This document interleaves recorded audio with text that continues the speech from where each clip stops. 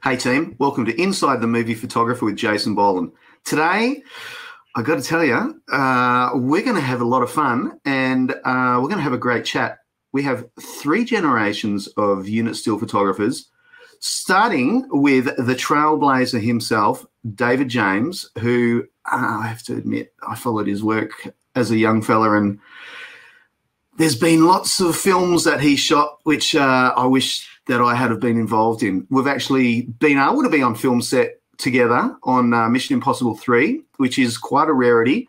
But we also have someone else here who's been on many, many more film sets with David. And she's an incredible photographer in her own right. And she should be. She's had some of the best training that any photographer could possibly get. And I'd like to welcome Chiabella James, David's daughter, who's been a set rat since she was a baby. And now she's working on massive films in her own right. And I'm a bit of a fan of her work too. So I'm going to bring in the team. I'm going to do this right. I'm going to bring in Chia first. Hey, Chia, how you doing? Hello. I'm ready I got to put my glasses David. on. Yeah, ready to, yeah. It's not a David roast. Jeez. I'm gonna the fun of being with him. I know we could just oh, he's just left. We could just leave him. We could just do the interview, you and me, and we could just leave David and leave it as a gag. It's like, yeah, you're retired now, buddy. This is the new guards in. He doesn't have me there to help him with the iPad, I guess. Oh. I'm going to bring him in because it's okay. Because otherwise you're in trouble. You'll be written out. Hey, David. Hi. What's the night?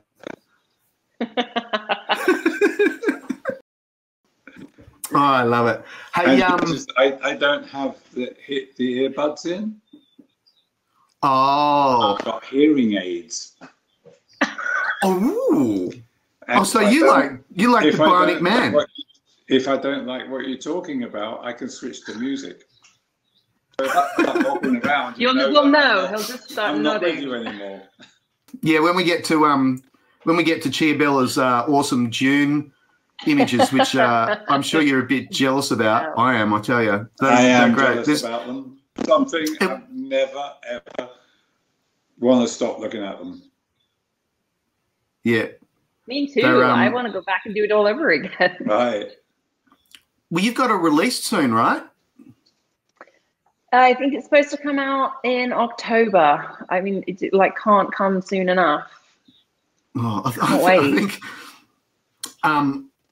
think I've got like 4 or 5 films coming out between September and October. Everything kind of got stalled. Oh my God, all at once. Yeah. That's kind of It's fun. crazy. Yeah, I know, right? So, as per the intro, father-daughter team, and I don't know of I know father-daughter, father-son teams in other areas of the film industry, but I don't think there is another one in stills, right? Not that I'm aware of. No. Yeah, I don't. It's rare that you even get 2 unit photographers on the same job, let alone related. Yeah, totally. I come from a newspaper family, so you and I have had this discussion before, Chia, that it's hard work coming from a family that has. I mean, your dad's really been a trailblazer for all us now photographers, so to speak. You know, I mean, the rates and the style and the way that things are done on a film set really do come from that man in the middle there, and I don't mean it lightly. I don't know what the word is for him, for me, but we do owe David a great deal, and there's a few other photographers that are sort of around that caliber, but David's had that longevity and still out there. I'm sure he'd still pick up the cameras if someone gave him a good project, right? Damn right. Yeah, absolutely. They're in the cupboard behind me. But I've retired from unit photography. I've not retired from life or photography. And I'm available. I will do anything like that. You can. Once a photographer, you're always a photographer. You never give it up. Yeah. true. Because your passion with photography started as a very young fellow. You knew, like, when you were 8 or 9, right? That this is what I knew want when to I do. was 9 years old, and MGM came and filmed outside my school in England, and I played hooky from classes. They thought I had a medical problem because I kept going to the toilet. I would skip out. I was in a church school, and I would skip out into the churchyard next door, hide behind gravestones, and watch them shoot. And the only guy after my second trip out there, the only guy I really was watching was the still photographer with 2 Rolleiflexes around his neck. His name's Johnny J, and I decided then that's where I was going to be. And at 16, I quit school. I managed to, out of a fluke, got into MGM Studios, which was never a movie. And the first photographer I met there was that guy who was on the set, a guy named Johnny J. Who was No way. Yeah, he was his first guy, and he took me under wing. He mentored me. He would take me on weekends. He'd take me on the set and put a Rolleiflex and say, "Go shoot." And then he took me on a film with him called Moonspinners for Disney. He took me out to Crete as a second unit photographer. How old were you then? Well, then I was about 20, 21. Oh, that's incredible. I was 18 when I left MGM. So I was I was 18 and a half, so I was probably about 19 and a half, 20. Wow. Wow. But there was a magical moment when we were in a little village, and I was photographing Haley Mills, who was a kid then, playing Haley Mills and Walt Disney playing checkers with locals outside a bar. And Disney said to me, he said, "Wait here, have your camera ready." And he disappeared. He came down a track between 2 farm walls, leading a pig on a leash. And I got pictures of him coming down this track. We're going to hook into some photos in a minute, but you're known for your presentation to directors and producers with your prints and printers, and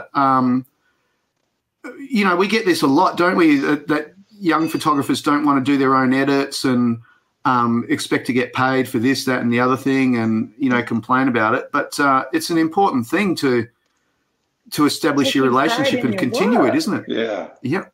Then honestly, if you're not interested in what you've shot, you shouldn't be doing the job. Yeah, agreed. Ooh, that is it's serious. Best. It's serious. You shouldn't be doing the job, because it's like how can you not be? It's like you're an artist. You have a canvas. Your paint. Here's the brushes, and you walk away and leave it. Why? Yeah, agreed. You paint the picture and you finish it, and you finish it to your satisfaction. So the photograph, you do the same thing. It's not just pressing the button, it's your interpretation of it afterwards, of how you saw it when you shot it does not necessarily mean that is in the camera. You see it, I see something, I got this image and I know exactly what I'm going to do with it. It's like you're creating an image, you're creating a photograph, a painting. I love that. I love that process afterwards. It's like, you know that you've got the plans to the building, and then you get to build it later and put in all the landscaping and stuff like that. I don't do huge edits, but just that little pop is really important, I think. Yeah, Jason's. I've been mentoring quite a few, and I've taught. I did main media course. I lectured in places. It's amazing how many young people do not know what the word photograph means. When it's photograph. Well, I'm sorry, but photograph has meaning. I think it's from ancient Greek. Photo is light, a graph is a drawing, right? So you're making a drawing in light. That's what a photograph is. And if you can't see it to the end of that piece of art, then you shouldn't be in the business. Yeah, I totally agree. And it's and Chia and I have spoken about this before about light. Is like I pay much attention to it, and I get in trouble sometimes because I say, you know, I brush the light off. But then when you get into it, it's like, as photographers, we should just know where the light is. We shouldn't have to stress ourselves out over it. It's, you know, there's other things more important to put everything together. And, you know, light is something which, as photographers, really should be something that just comes naturally, right? Yeah, I think all my life I've sat in restaurants and pubs and places and looked at people, and I don't just look at the people, I look at how light is on them. There's an image I have here that I in Sydney when I was doing Superman Returns. I went up the King's Cross area on a Sunday afternoon, and there was a bar on the corner with the shutters and the windows wide open, people sitting in the window. I went in and had a beer, and there was an old guy sitting at the back against the wall. Heaven knows how old he was, but he was looked like a little man, right? He's sitting there with his beer. He's got a few teeth, and he's grinning ear to ear. Lots of lines of being outside too much on his face. I wish I'd gone out to him and said, "Can I take a picture?" But I did. That picture is up in here, you know, and it's those images, and the light was so beautiful on it. It was bounced off the floor. You know, I know the area that you're talking about. Yeah, and then again, when you're constructing lighting, I did a movie. Alex Thompson was the DP, and we had a Russian director. I can't remember his name now. It was Duet for One was the movie. But Alex had lit this whole bedroom, and the director walked in and said, "No, not like this." So he pulled all the lighting out, and he put huge lights through the window, like sunlight. Got pieces of baking foil and pieces of card and laid them on the floor. Let the sun bounce back around the room. It was beautiful. It was such great lighting, but it's all about knowing the light comes in here, it goes there, it goes there, it goes there. You know, and I remember it's one of the first things you taught me. Yeah. You'd make me, we'd look at things, and he'd, you know, as I said, in a pub or restaurant, always with his booze.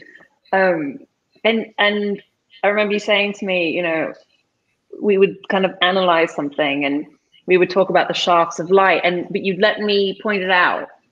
And I remember you saying to me that once you start seeing things in terms of the light, you're looking at it like a photographer. Right. Exactly. And that was kind of my like, okay, we start once you see it, light. There's a Latin saying "aspicio lux lucis," which is "behold the light," and I think that's there we go. It's really it is so true, and it's like, you know, I mean, like, and how lucky are we too with some of the DPs that we get to work with, and learn and just to see what they see. It's just an absolute treat. On Dune, I would literally come to set early, and I would sit, cameras down, and I would sit in the corner, and I would just watch Greg Fraser light set. Yeah. It was like, as you said, it was like watching somebody paint a canvas. Right. I got my first real lesson in lighting. You remember Freddie Young? Sir Freddie Young? You're both too young for it. So Freddie well, I know the story that's coming. Freddie Young was David Lean's DP. He did Dr. Chivago, all those huge David Lean movies. And I was 16, and I was working in the lab at MGM, and they used, because I had the voice of the low, and I had their ear, they knew that I'm so keen, right, into everything. They would put me out as an assistant to any special photographers coming in. So we had, in those days, we had a lot of guys from Life and Look magazine. And there's one guy named Bob Elkins who I assisted quite a few times. They were doing a film called Inn of the Six Happiness with Ingrid Bergman. And they were shooting on, they had built this Asian village on the back set. And I went up there as Bob's assistant, and I was sitting on the wall and was watching them lighting everything with arc lights and the old brutes.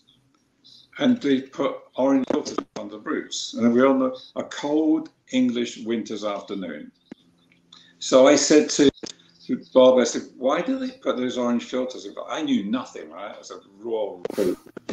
So he said, oh, come with me. And he said, Freddie, this man's got a question. And Freddie is sitting under the cameras right above his head. He's sitting in his director-type chair with the camera above his head. And he said, what do you want, young? I said, I just want to know about the filters in front of the lights. He said, get this young man a chair. So I was sitting next to the great Sir Freddie Young, and he had all the lights, everything, right?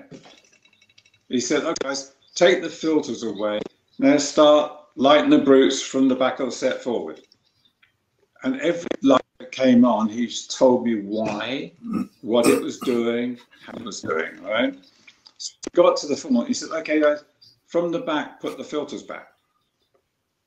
And he put the filter, and he was telling me about the tone, the range, and the where the film was set, which country it was in. This has to have this warm light. And he said, I promise you, he spent like 40 minutes to light the set. And that was the most incredible. These days, you get out of here. you won't go. Yeah, you wouldn't get that now. But those days. Oh my gosh! Those days, people were teaching you the craft so that you could carry on the craft. You know, now you go figure it out yourself. That is a very good point, actually. And I was visualizing. I was sitting in the chair actually while you were telling that story, and I could see it. I was picturing this massive set with all these lights coming on and the different layers, and then when dropping the filters in and just watching it all mixed together. So that was a great visual. It was how many times you awesome. Sorry? Oh no, I was just going to say to Chia, how many times she said that story, because it's a great story. I know the story well. I you know, as you said, that doesn't really happen these days. I feel like the only version I've ever had of that was when you know, DJ and I started actually properly working together in my grown-up years as opposed to my teenage years. And before that, I kind of, you know, I'd grown up learning the unit side, but I really didn't understand the lighting side. I didn't feel like I could do it. I had the admiration for everybody else and for watching David on these special shoots and kind of going, how do you see that? How do you know?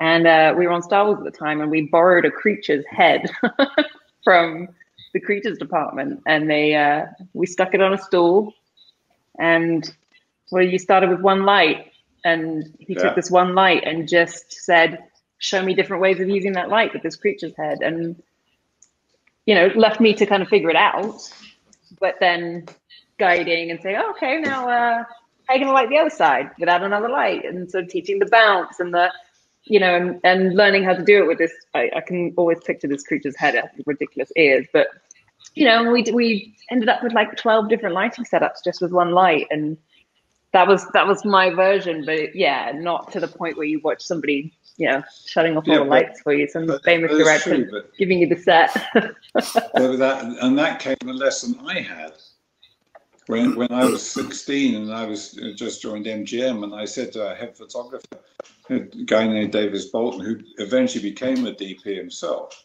I said, David, how do you like women? And he said, he said, which one? And I said, oh, he said, they're all different.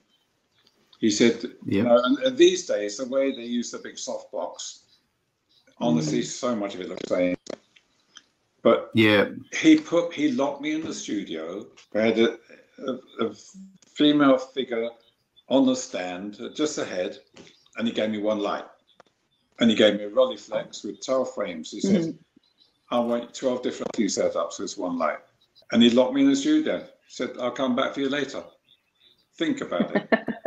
It was awesome. That is, it was such a great lesson. Cool. One of the beefs I have about a lot of lighting now, especially magazine stuff, like where Chip's doing now, is brilliant. because she has learnt this thing that everything's different, right? So you can't shoot it. So you go and go in the airport next time and look at the magazine, right? Look at especially the women's magazines, all the headshots looking at you, they all look the same. None of them look different. I think that's changing. I hope so. I think that's shifting. I hope so. I feel like the commercial artists these days are a little more creative, a little bit more distinct. It's slowly, but I feel like the artists that I'm starting to see emerging, and I don't know if that's because of some of the cultural changes that are happening, but I feel like that kind of plastic looking, fully photoshopped. Next time I'm in an airport, going straight to the bar, I will go and look at the magazine. There you go. There's a lot of dates and distraction there. Right. No, but a lot of that too is I don't know whether that's necessarily the photographer's fault. I mean, we all know from our work that we submit that sometimes it can look completely different to how we shot it, and sometimes that's a good thing. I love seeing, especially what people like Andy Park do to my images for posters and stuff like that. But, especially down the magazine path, that might be a little bit of them copying each other too. And, it's a hard one. It's, I did a shoot last week of an older actress who's just absolutely adorable, but I had to match the light of two other people that were photographed prior to her, but the light just didn't work. And I'm like, so I'm on the phone to the client. It's like, listen, I can't. It's disrespectful to her. It's I have to light her, and I have to tweak it. I can go somewhere in between what you've given me, but I really need to make it about her because she's going to hate it if I don't. And it's a beautiful thing. It's a beautiful power that we hold in a way that, as photographers who care, we can, we do have the power to change things, so to speak. And I think it's our responsibility to make people look as wonderful, as beautiful, or whatever it is that they can possibly be. I mean, like I know David's work, and I know you, Chiabella, and I know that the kick that we get is that person looking at that photograph and going, that's the coolest photograph I've seen of myself ever. That's the kick that I get, and I would think that it's the same that you do. Yeah. This comes back then to the editing and people not taking that pride in their work, just handing over your card at the end of the day. By the nature of what we do and the takes and the chaos that happens on a set, there's always going to be an image that I take where the actor's, mid-speaking and his eyes half shut and his mouth is open and it doesn't look good. I delete that image. Obviously, if there's an element or something, I might send it to the studio and be like, please use this just for the element. I won't completely get rid of it. But if there's nothing in that photo that is useful and it's protecting the actor from anybody making the mistake of using an image that doesn't make them look their best, then don't even give the option. No, I'm with you. I can't understand them just turning over a card with everything on it. Yeah, I don't know. Back to our transparency days. Did you shoot? You would have shot some film though, Chia, right? Yeah, early days, but not professionally. The tail end. Yeah, right. Okay. Well, I mean, like with David and I mean, the early days were transparency, which was beautiful to work with because it really taught us what exposure was. But I used to do my edits. And because the studio would always ask, if you got them done at the lab, they would want them numbered from the beginning. And they would sit there. And I remember the first film I did, because I did my edit and it'd be like, there's number blah, blah, blah to this one missing and that missing. And it's like, oh, really? You watched that closely? It was like, a dead frame. And so then what I used to do on Matrix, for example, I would do my edit and then I would hand number every transparency so that no one could sit there and go, well, this frame is missing. So I'd sit there for hours every night with a little Sharpie pen, writing them all down. I used to go to the lab. I used to have the lab do my stuff, and I'd go go there really early on to the studio, and I'd edit before they numbered. There you go. See? And the same when digital happened, I always set it up on the cameras, on the computer. Do not remember this number, and number everything yourself after you've edited. And it's for editing, you know. Yeah. Yeah, I'm totally with you guys. Hey, I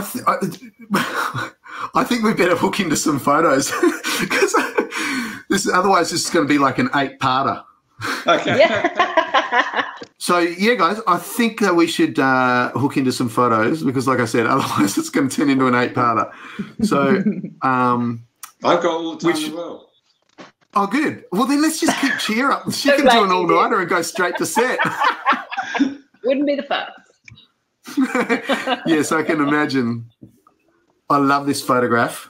Getting it straight out, what this means the most to me is actually me being able to sit there and hopefully one day see my son. And it's like, you know, I did I shot some No Time to Die last year in 2019. And I realized at the end of it, like by the time the next one comes around, I'll be able to have my son on set with me.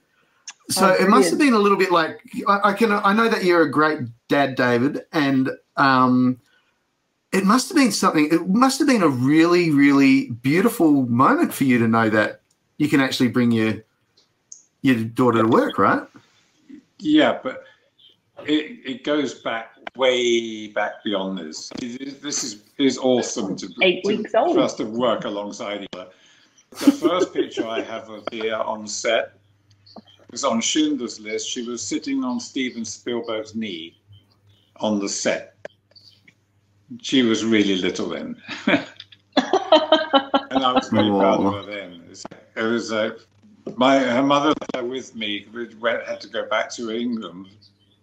And then it was a night. I spent like 3 weeks at the end of the movie at Spielberg's offices working on images.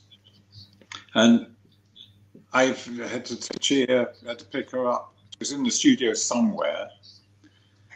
And I had to go and find her because I had her on a plane the next morning. So I had to get home, take her to dinner and say, and I found her eventually. She was in Steven Spielberg's office and they had a little kitten between them chatting to it. Zorro. And I said, Zorro, right. Zorro had fallen off the back of a water truck and was adopted by the Spielberg Corporation, Amblin.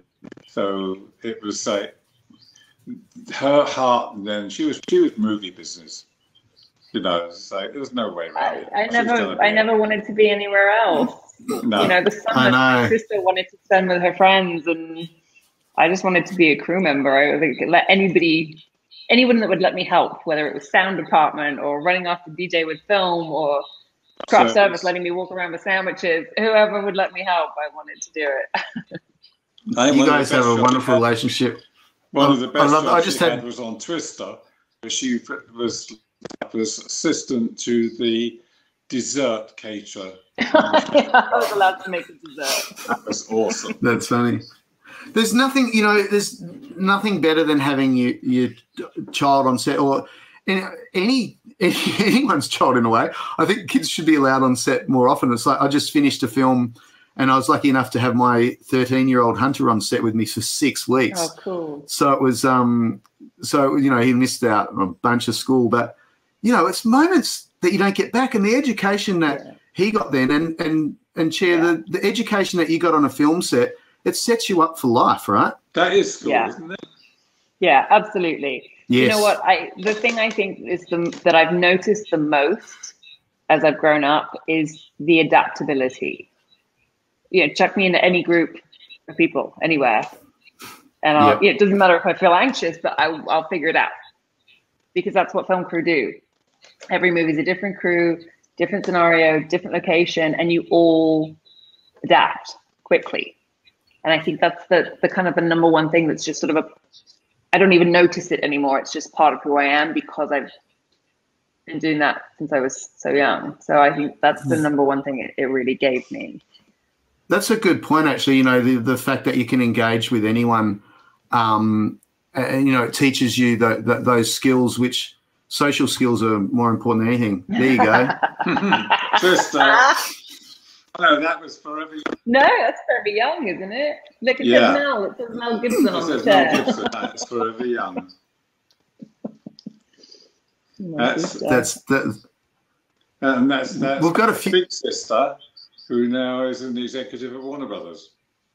Oh wow, family that's business. very cool. Yeah, Family right. business. Wow. That's it is a cute photo. I've got my screen over here, so if I look over to us, what are you reading? WordSeek. Oh, so you're doing some schoolwork. Oh, see, wasn't all bad. That is a really cool set rat shot of, like, here you are in the middle of the set, sitting next to the director. These days would be in front of a monitor, but probably not those days. And that was pre-monitor days. Pre-monitor, but this amazing. is also Mel Gibson. This must have been the same time that they used to have these big, the cleaning bins that the cleaner comes around with, the really big bin that they're emptying all the other bins into. And I don't know why, but Mel Gibson walked up and picked me up, and I thought it was really funny to put me in one because it was bigger than me. And left me in it, and I couldn't get out. Yeah, put it in and just walked away and left her. You're probably making too much noise. I think he thought it was funny. You've heard of that expression, trailer trash, right? This is set trash. Rude. Oh my gosh. Now I had, before you say anything, I had to put this first because this is just an absolutely extraordinary image, and it does remind me of a Kappa. And I mean, I quite often channel my inner Tim Page, and I have to say that it's just extraordinary. And this is the reason why I got into photography, because of images like this, and it tells every story of what's going on. There's not an area of this frame that you don't want to stare at for minutes. Right. Thank you. This is from Private Ryan, and before I started that movie, and what I try to do on all of those historic movies is to study the work period. And for me, there was no doubt Robert Capa was there on the D-Day Normandy landings. Mm-hmm. Right?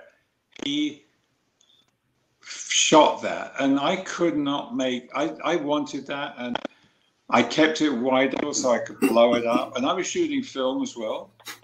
Right? So it's pre-digital. I tried to get the look of Kappa's picture. I saw Kappa's original negative, and the group in it, those guys in it, were teeny-weeny. Blew them up out of it, or the photo editors of the magazine blew them up out of that image. I could not get, because the film that he shot on in 1940 was way different to the film I shot decades later. Yeah, it was I only got this look when through Photoshop, and I'd scan the negative, and then I went into, there's a plugin called Exposure. So Exposure, and then Exposure allows you to go through a lot of old grains of films. Yes. So I added the grain of that film to this image, right? And that's how I got his look. In fact, after that, Tom Hanks used to refer to as Mr. Kappa every day. I love it. Which was a great honor for me to be called Robert Capa. And this is another interesting thing. In that movie, I had the first real, outside of Schindler's List, the first real war battle movie. I talked to our military advisor, who had been in 3 theaters of war. He's fought Vietnam, Korea, and something else, right? But he injured, he was a technical advisor, and he was a captain He turned down being colonel because he would not leave his platoon. Right? Oh, wow. So he stayed with them. I said, look, I didn't show Steven Spielberg one image until I showed it to Dale. And I said to Dale one day, I said, tell me about being a war photographer. He said, well, think of it as shooting bums and elbows. Because if you go through charging soldiers, you don't ever want to be while they're firing a gun at you. So he said, all war photography is bums and elbows. And he was absolutely David, right, unless the battle's over and you're shooting dead. But there's that bums and elbows. So on every take, we would rehearse where you're going to run. So you'd be running up the beach with camera crews. So it's different areas, different crew. And they would flag the explosions. And then you do 3 or 4 rehearsals and you figure out, okay, I'm next to this crew, just behind them, or kind of alongside, but slightly. I don't ever hit the lens. You're running with it. Then they take the flags away, and you have to remember where those explosions go off, because they're going to go off when you're running in them. I mean, the worst thing that happened to me was I would have running with there's a soldier on my right and the camera on his right, and I would often get hit in the head with the casings from his machine gun. But that's all right. That's part of the action. As they avoid explosions, everything became real. And like Robert Capa did in his book, Robert Capa went to his first war, was the Spanish Civil War. He sent his film back to Paris. After a while, he flew Godtrain back to Paris, and he was horrified. They were sharp. They were beautifully exposed. They looked like stills from movies. Yeah, right. Right? So when he went back, he decided against just run it and shoot it. You know, action movie, don't worry about focus and exposure. If you've got this set to like 40, 50 feet, don't worry about that. Hey, we've got to get it sharp now. You just run and shoot. I shot a lot of the war stuff on Private Ryan and other Band of Brothers and Pacific. I shot a lot of it like 30, 40th of a second running. Yeah. Right? And let it go. Let it be slightly blurry. It doesn't matter. The more blurry it is, the better it is. Movement brings an image to life, I think. And, you know, a dirty frame. I mean, imperfections is what makes photography beautiful for me. And I have to say, with this image and what you were saying before, I read a piece that you did in the beginning of my career talking about Private Ryan, and you mentioned in it that you would never photographed anyone in front of the weapon because that's where you get shot. That's where you die. Right. So you wanted to bring that realism. I can't remember what it was in, but it was but I do remember reading it. You'd probably remember better than I, but it'll be in the archive somewhere. But you know, it was. I mean, it's true. You've got if you're going to do war photography. I mean, yeah, there's some great war photographers, but for me, the best book to read was not the biography on Capa, which I've read and it was pretty dull, but his own biography, and it's called Slightly Out of Focus, and it's an awesome book. He spent a while, which is very funny. He had an affair with Bergman, right? And she took him to Hollywood and made him shoot on the sets, and she didn't go to war. And he says in his book, he said, being a photographer on movies is the same as being a photographer on the battlefield. Days and weeks of tedium followed by moments of glory. I love that. I love that quote. I love that. Like your number one favorite thing to say to me. Yeah. But it's so true. It's like, you know, I come from a newspaper background, and that training for me shooting, you know, as you know, I'm known to like shooting on an action film or two, and that was the best training that I could possibly have ever got. And just with deadlines and the spontaneity, and picking up a camera and you're already shooting before it gets to your eye, and that sort of being at one with your camera. And although you're very much a team, you've got to be the boss of the camera. You've got to tell it what to do. And images like this, just I want a print of this, David, please, if that's possible, because this is absolutely just blows me away. That's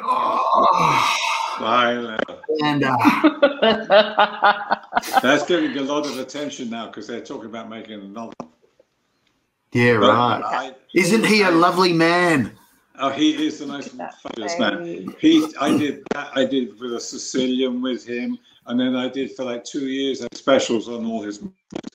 He would just fly me out to Paris or Greece or wherever he was shooting, and I spent a few days. And we had a great relationship. In fact, I have a picture of Chia in Rome with him and Dea, my daughter. I think you've got a picture of Chia. Somewhere, yes. Yeah. Somewhere we have that picture. But he was an awesome guy. But do you want a little side story to this photograph? Yes, that's what we're here for. It was like, this is in Fort William in Scotland, in the most remote area, and it was pissing with rain. Honestly, the rain was horizontally. The camera operator said to me, and the camera's like pointing upwards, David, look at it. Come look at this view. I looked through his viewfinder, and it was like an underwater shot. See the water level, right, under the blur, and then there's heads about.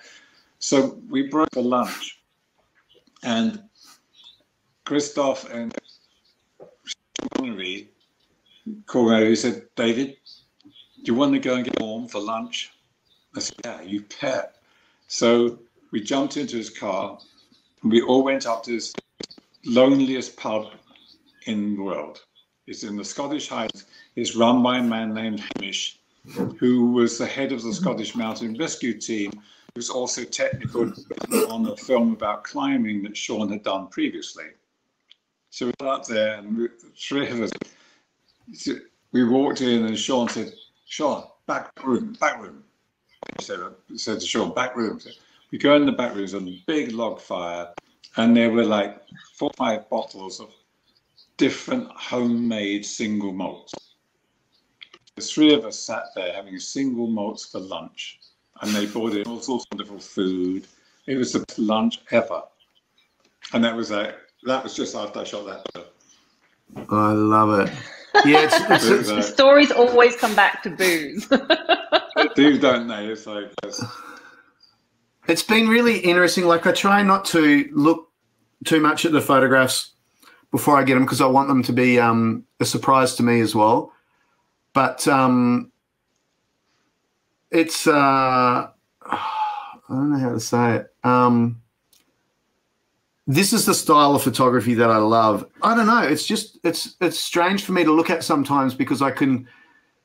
It's almost like, that's sort of how I would have shot it. I think that's probably why I have this affinity for you and for what you shoot. You know what it is? I understand your style of photography. I think that's probably what it is, and what you're trying to get out there. And with photography, and with mine, whatever, I want people to look at it and go, wow. And every image that I see of yours makes me say, wow. And I want to go and see that movie. I want to see Highlander. You explain my style to me.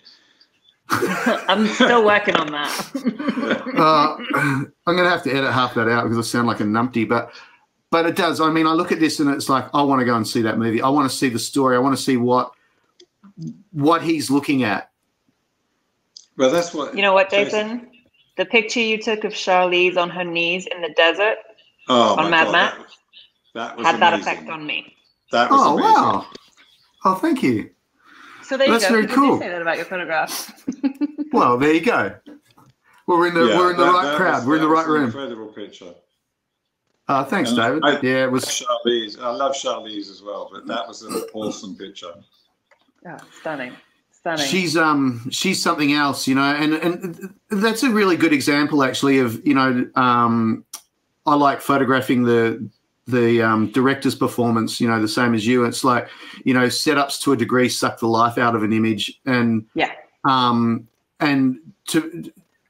have a before and after of that shot of, you know, her performance for George, and then when they called cut. And I use it quite often in my talks because you can literally, people go, oh, yeah, but you set it up. It's like, no actor's ever going to give you the same performance that they give the director. And so it's our responsibility to capture that. And, you know, the second that cut is called, you can see the energy expire out of the body. And, you know, it's a real skill for us to capture these moments. And, Rob Roy. Liam. Lovely story about this shot. Right. I was there just literally. I was not the unit photographer. I was there just to shoot the poster. And this was the poster. But I talked to the director beforehand, and he said, "Don't forget who Rob Roy was." Because I said, "What do you want to see in the poster?" Well, don't think Rob Roy was a hero.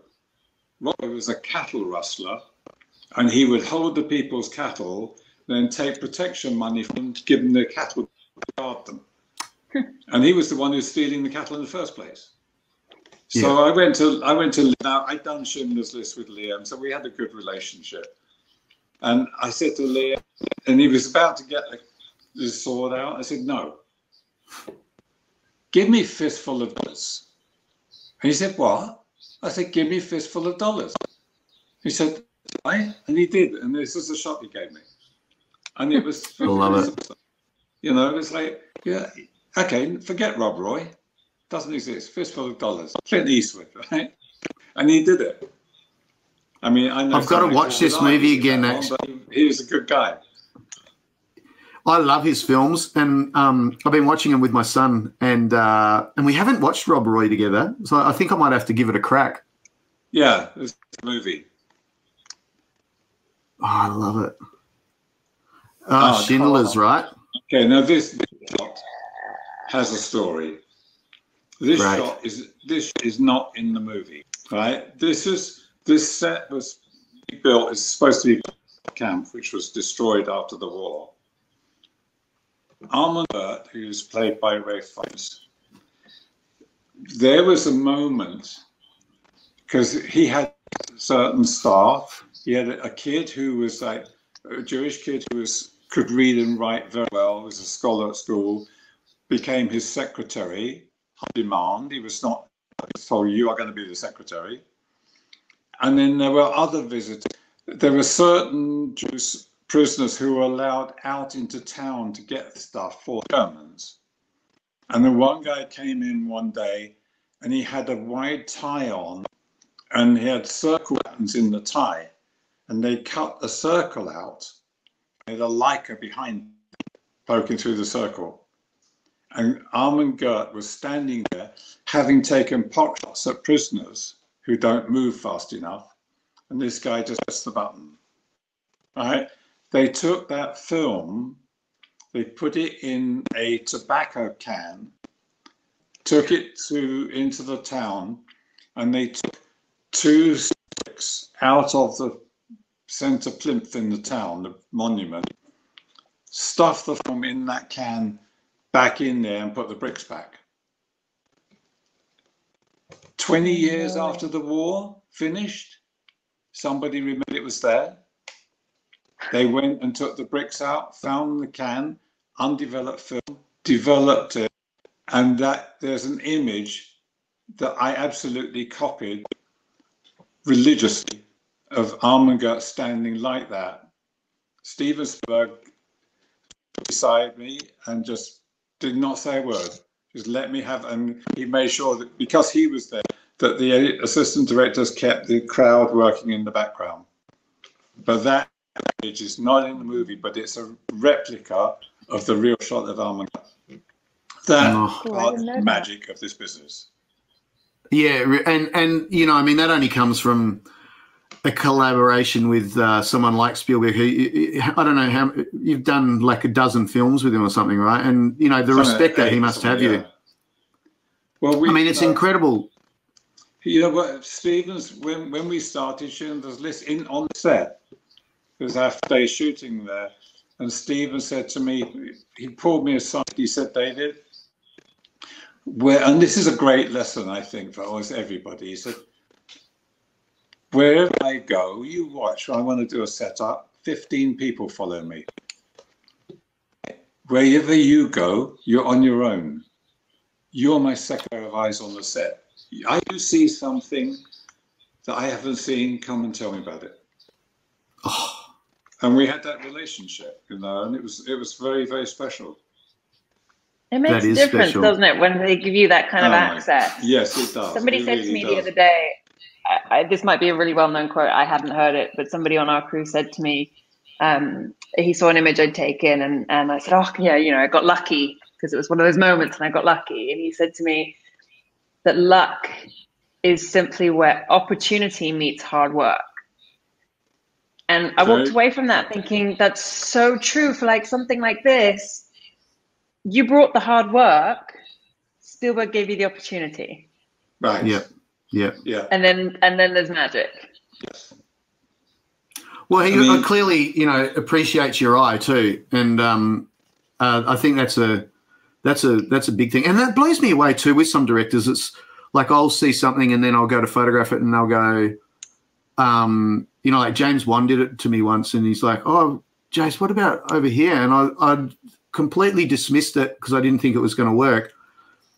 And I went over, and it's like, "Oh my gosh, you're 100% right." And it was just something that I hadn't seen, and I really do love the way people see things, you know, regardless of who it is.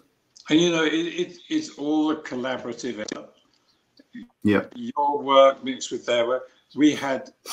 I did Jesus Superstar, right, with Jasin a long time ago.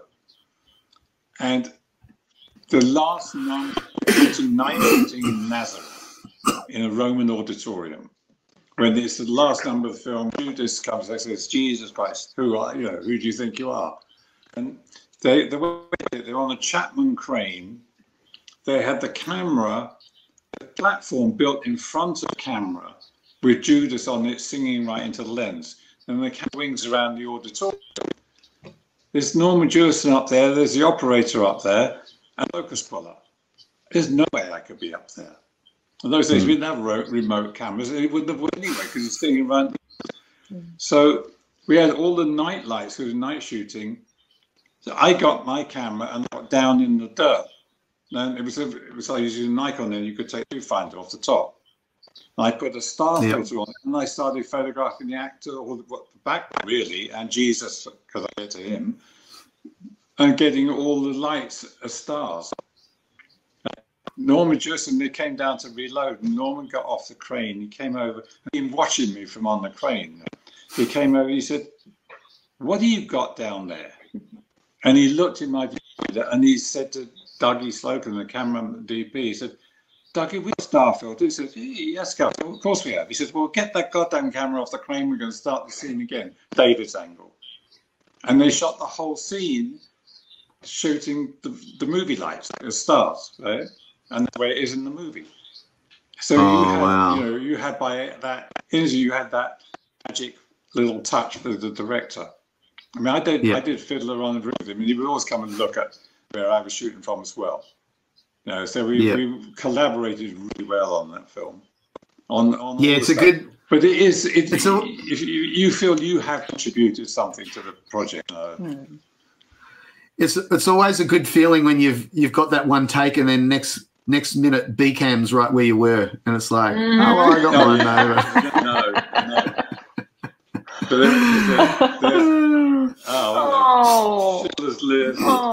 That's the shot, right? Yeah. Oh my God. We put them outside Schindler's factory, and they were marching past because it was the end of the war and they were being released. We got to be extras quite a few times. It's like, what do you do with your kid on set when it's been a long day? Oh, we need extras. Shove them in a costume. Yeah. Yep. That's so fun. That's your older sister, is it? That's Daya. That's Daya, yeah. Right. Daya's first starring role in Yentl. We were shooting in Prague and she was about 4 years old, and Barbara fell in love with her. So there's a scene of her in the movie. She played an extra in some scenes. In another scene, she's in the synagogue. In the ladies' section, she's fast asleep in Renata's arms. She actually slept through the whole thing. That's funny. She's so striking, Barbara. I was looking at some images yesterday of her, of yours and others, and it's like, just that face to photograph. Oh my gosh, there's so much there. Well, now hold on, before you go anywhere here, Chair, I have to say, right, looking through, because I've never had yours and David's photos together, and there's some distinct moments which I'll be interested whether you guys agree in any way. But for me, June is actually I'll go back. Fallout looks like it was the beginning of the changing of the guard, and then June is you 100% coming into your own, and I really love looking at this transition period. I don't know, am I right in any way? No, I mean, I don't know. I am. When I look, I don't know that I'm so conscious of it. When I look at this, I am so proud. Because everything I've seen in June is like, you learnt your lessons well. I feel very sort of torn about this, in the sense that, yes, I think timing wise, obviously it was an opportunity for me to kind of show my chops, but also how lucky am I that I got to do it with something like June, where, they made it pretty easy for me. It's an epically beautiful film. The way it's shot is stunning. So I would have had to try really hard to make these pictures look bad, I feel kind of, I don't know. Yes, I do think it sort of feels like a shining moment, because I was a little bit coming out of the shadow of David James. But also, I mean, when you get to see the movie, you will see, like, it is. I think if I'd been on a rom-com with two people sitting at a dining room table, we might not have the same conversation. You've got to look at this and know you've lost your own shadow. Yeah. Look, I wouldn't have you and I sat down in a pub, maybe 8 years ago now, and Jason, for a long time, my dad said to me, "Don't do this job. It's a dying breed. You'll make no money. You'll have no respect. Don't do it. Don't do it. Don't do it." And I listened for a long time. Yes, and when we finally kind of coincidence and the journey of my life brought me back to England and put me back in a position to take a job with David again. And it wasn't until we were on Star Wars together that I kind of sat down with him and said, maybe I do want to do this, and maybe I can figure out a way not to mentally live in your shadow. And it took us working properly together with a mutual respect, and David allowing me to photograph my way, for both he and then I think it took David's reactions to my images and going, "Oh, we've got these two images of the same scene. I like yours better, and I'm going to put yours in the filmmaker's selects." For him to say that over his own work made me go, "Oh, you believe that, and I believe that." So, it took that for me to kind of believe I could come out of that shadow. And then it became competitive, right? Then the father-daughter bond became like, oh, I'm going to outdo you. You did that, I'm going to do this, So now I'm just, forget the shadow. Now I'm just trying to be better than you. That's what you got to be.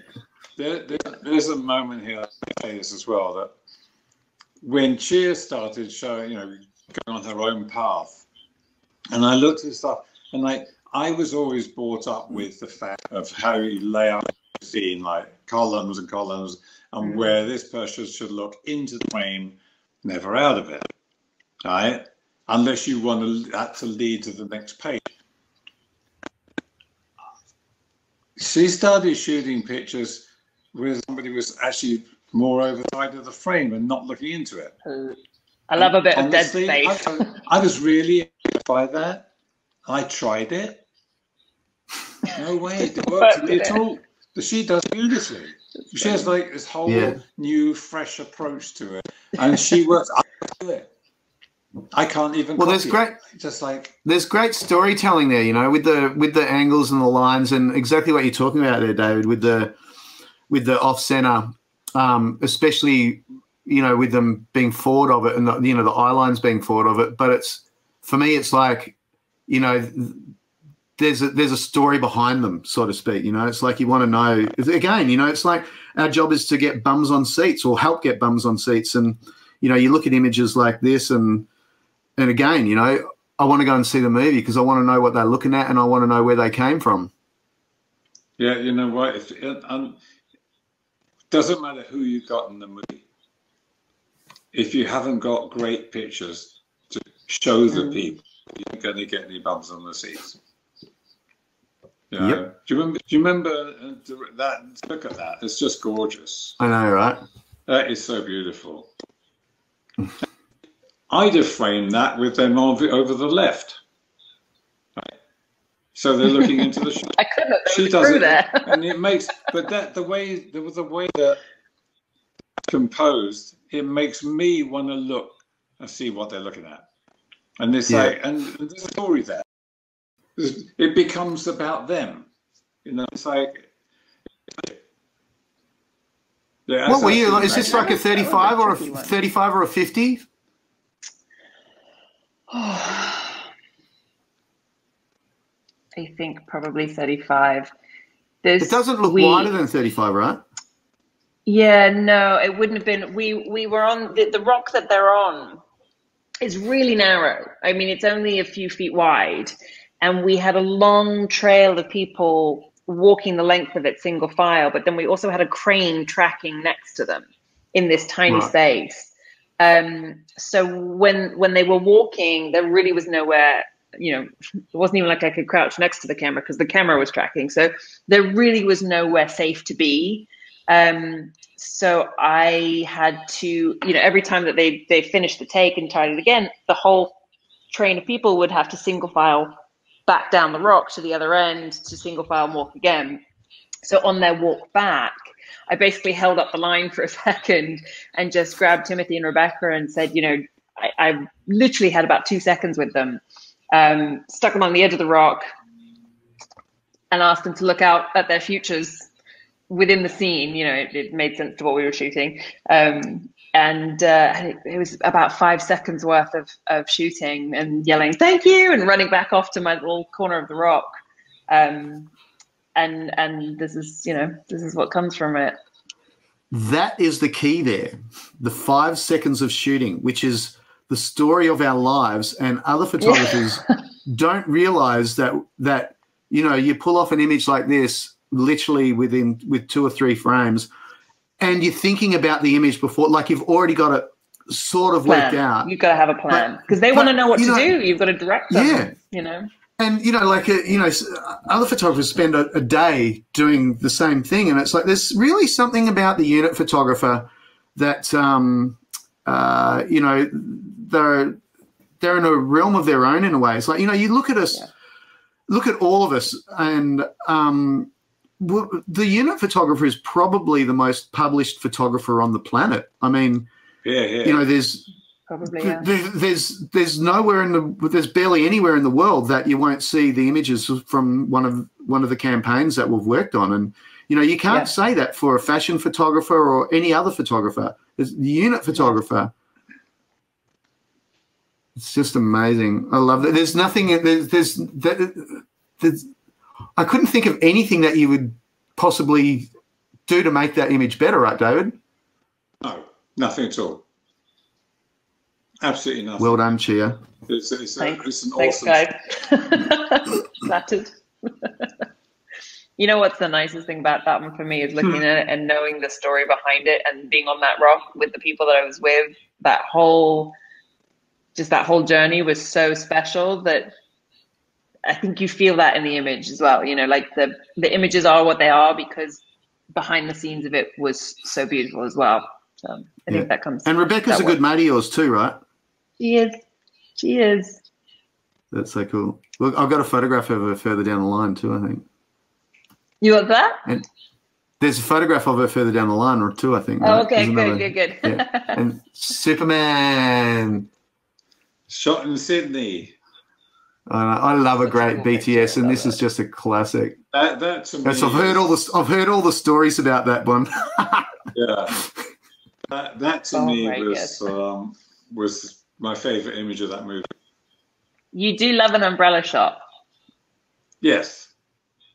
That's a great one too, because normally in Australia, they're like Bunnings, which is like a Walmart. Like, so it'll be an ad for Walmart or Bunnings, but this one's actually got Fox Studios on it. So, yeah. Nice. So that's a rarity.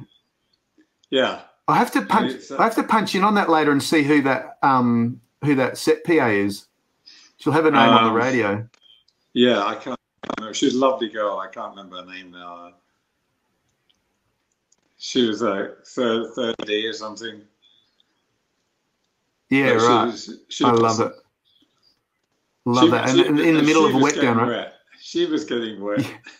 You can see it. She's getting drenched. Poor girl. Said it all. But listen, she was honoured to be in there keeping him dry. Extraordinary set too. I love it. I love it. BTS are my landscape images. It's like, you know, it just tells a different story, doesn't it? It does. It really does. Yeah. I mean, you know, that could have been green screen. Yeah, totally. Well, it would be now. Yes, it would be. I love this. That's the image that kind of started it all. That's right. Is that the one that?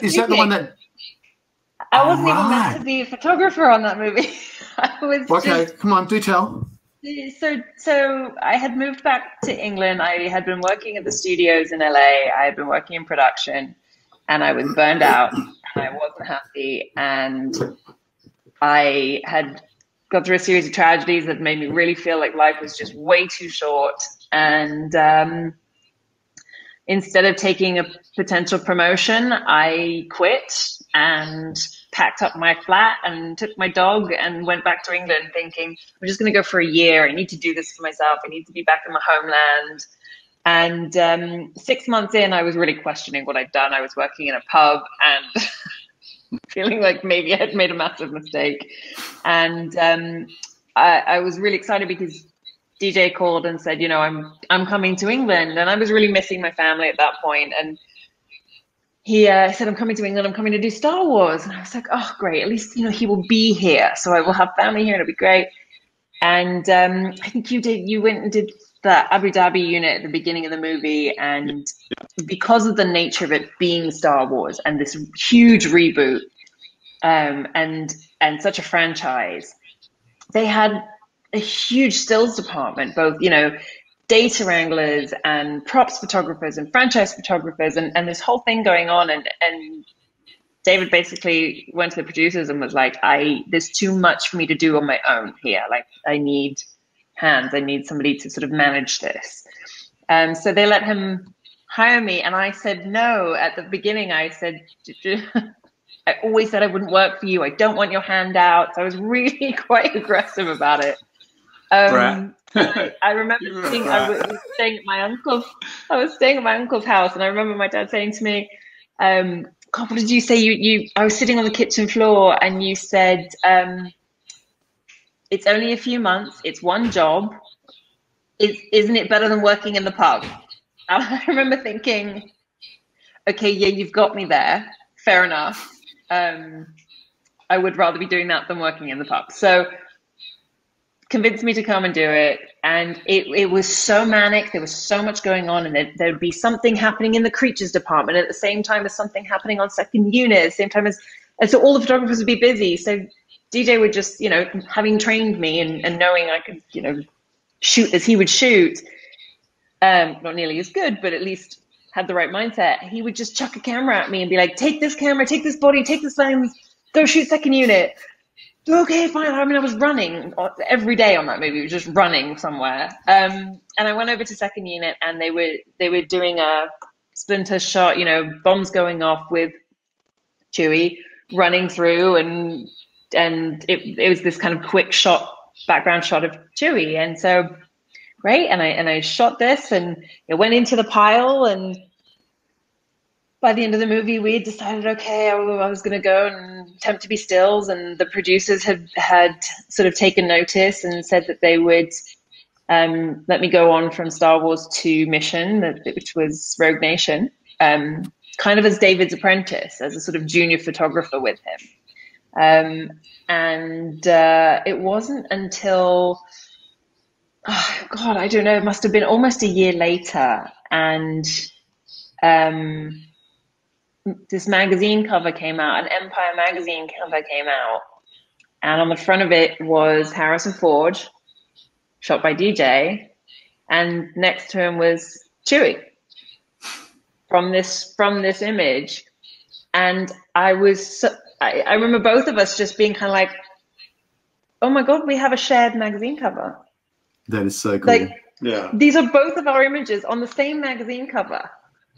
And that was a real sort of, oh my God, moment for me. I mean, it still is. I still kind of, all the combined posters that we have, I don't really have words to express what that is. It's one thing to get to work with your family member. That's really cool. But that's not that unusual. A lot of people work with their family members and take on family business, and that's lovely. But to do this, which is also, as we said, so unique, to be able to be a stills duo, let alone a father-daughter sort of apprenticeship into duo partnership, and then to have this shared artwork, I don't really have words for that. I grew up seeing you just as dad, and it wasn't until I was at university and learning about Otto Preminger, and I told my dad a story about Otto Preminger that I was learning about in school, and he started telling me his story about when he worked with Otto Preminger, and I remember going, oh my God, you're so old, but also, holy crap, you are actually a legend. I finally understood what all these filmmakers had been saying to me as a kid. Oh, your dad's a legend, your dad's a legend. And so now to be kind of, I'm not a rookie because I've grown up in it, but I am a rookie in terms of doing it professionally. And so to be in my early days sharing a poster not only with my dad, but also my mentor, my friend, and the legendary David James. Yep. Yeah, I feel pretty lucky. And who was proud? Oh, totally. I felt very lucky too. I still do. And that picture. No, I can imagine. See that one behind me? Yep. Oh, that side. That's a Fallout poster. Outer image. The image of Tom is Cheers. Yep. And the helicopter inside of Tom is mine. So we share the joint poster there. Super cool. We've got it coming up actually. Oh, cool. So we can have a good big close look at it. But good. I mean, like the years spent, visiting Dad on set too. Learning all that set etiquette. That's one of the most important things for a still photographer. So that gives you a pretty good head start of just knowing how to behave on a film set. And, it's no wonder that you're really now just getting to work on these amazing, amazing movies. And I know that you're working on one now, which we're not going to talk about, or we can't talk about, but it's pretty cool. And I hope you stay ahead of the pack in that action. And do my best. I'll do my best. Oh. Yeah, that's cool. This photograph. I just want to know this. Same here. I want to know the whole story of this, David. Okay. Christopher Waltz, who's one of the loveliest people on the planet.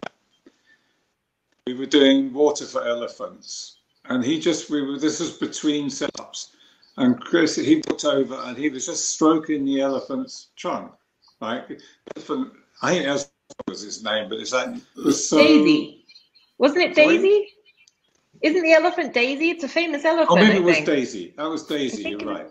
Maybe. Because we had a setup one day, rehearsing something. Daisy walked out of the tent, started eating grass on the outside, and then the assistant director said, okay, let's rehearse this again. And Daisy would just walk straight back in and carry on. She was amazing, but Christoph was playing, just like chatting to her. I said, Christoph, don't touch her, just lean against her. And he went up and did that, and I got that one frame. That's all I wanted. Right? At the end of the movie, I had that framed, and I gave it to him as a gift. The first time I've made an actor physically cry. Oh, it's beautiful too, because he just loved that. I mean, I love that picture. It's still one of my favorites. Oh, I do too. And it's like I've got the big screen in front of me, and he's just leaning against Daisy with his eyes closed, as if he's asleep on her. And it really is. It really is a gorgeous image. It's a love affair, and the way he's framed in that rectangle between her trunk and her leg. It's a picture. That picture. No, I just say. Do elephants sleep standing up? No, I don't know. There's some animals that do, right? No. I don't know. I feel like I want to Google this. Yeah. Yeah, Google it for us, will you? And here's Fiddler. Oh, I remember seeing this image, and just with the perfect frame with the star, David, the everything. Okay, I tell you about this story. This you could not do today, because we were this is on Fiddler on the Roof, obviously, in Yugoslavia. And I said on the night before or the day before, we had done stuff with the Fiddler in the sunset. And I said to Norman Jewison, I'd love to bring him out here at dawn. He said, well, do it. So the grips, we talked to the grips, who laid down a very long ladder, left it down, lying on the ground by the building. Right? I had a Volkswagen Beetle. Tutti had his costume and the violin, the fiddle. We left the hotel at 4 o'clock in the morning. We drove through the fog. We actually drove into a ditch because they had dug up part of the road and they hadn't put any barriers up. We couldn't see it in the fog. We managed to get out the ditch and then carried on. We got to the set. It was still dark. Right? Put the ladder up, and there's a lot of dew, so the roof was quite wet. So we got the ladder up, and you go to the gutter, then you have to clamber up over the gutter, clamber sliding upwards up the roof, and sit himself on the chimney pot. Way back on like a 200mm lens, and shot the pictures. And we shot different pictures. I actually got one of him with his back in the thing, so he's like way on his back, the fiddle up. And we did a whole big photo session. And just when the sun started to come up, the unit started driving, so we had to give it up. But this to me was magic. But he almost slid down the top to get back to the ladder. So, I mean, he slid the fiddle and the bow down to me to catch it. It's like this is the original before you did the Burj picture with Cruz. Sorry? Yeah. This feels like the original before you got to the Burj picture with Cruz sitting on top of the Burj Khalifa. Oh, this is visual. This is what gave me the idea. Yeah, this is where it began. But this is one of my again. It's one of my favorites because this picture is all Tutti and I. Wow. It's his pose. To stick his leg up like that. Because he was actually playing the music while we were doing it. But you're right. These days, you couldn't. You'd have 20 people there, and you'd have to be up. No one would let you do it. Guys, and you have to be roped in. Yeah, yeah. He'd have harness on, and you'd have No, just you couldn't do it. You know, they tell you to fake it up. No, maybe we didn't fake things then. We did them. No.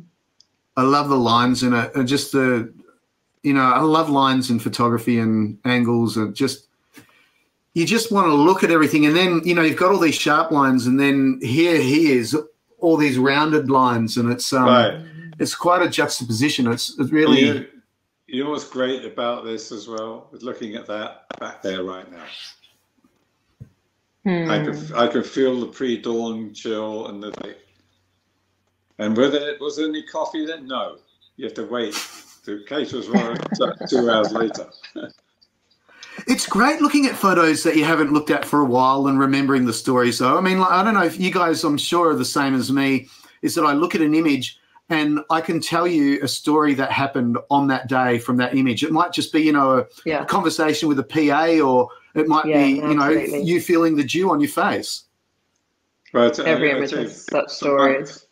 For my 80th birthday, Chia and Dea put together a book of my work. It actually made me cry. We decided you needed your own book. Sorry? Yeah. We decided it was about time. You needed your own book. Yeah, and it is awesome. It's every picture, there's a story in there. Oh, I love it. Really, yeah, exactly. Here you go. Oh. Yeah. It's like I knew you were going to do that. Yeah. Oh. This kind of planned. The story of this is you have to have confidence in what you're doing and what you're after. I asked Tom to do this picture. We were finishing. I didn't do the first part of Night and Day. I was doing a Spielberg movie then. Frank Massey did it. But Frank had to do something else after Christmas because they had a breakdown for Christmas. So I took it over and luckily went to with it for 2 or 3 weeks. And we on the last day of shooting, Tom and I are walking off the beach together. And Tom stops. He says, I'm going to do another mission. And I really don't want to do it without you there. And I stopped and I looked at him and I looked him right in the eye and I said, all right, but. And he said, but? I said, yeah, but you have to do something for me. You have to do a picture for me. I said, well, every time they mention mission, they bring out pictures of mission 1. It's like you haven't anything since. And he said, yeah, good point. He said, what's the picture was? I have no idea. I'll tell you when I see it. So we land up in Dubai, and on the first day we have a day of rehearsal of him climbing up the building and swinging ropes. And I'm standing next to him on the deck where all the equipment is. And I nudged him and looking up, and he looked. I said, and I just look up, right to the top. And I said, remember the picture I want? That's it. I want you on top. You're the top star of the world. I want you on the tallest building on the planet. Nothing. There's no way you could sit taller on this planet, man-made. Right? And he said, you got it. So we said, I went three times in the helicopter to check out different times of day when we could shoot it. And I went back to him, I said, okay, we have to shoot it by 9:30 in the morning because the temperature changes, the wind picks up, and it drags all the dust and crap off the desert, and you can't see the city anymore. All right. I said, okay, you got it. He got up at 4:30 one morning.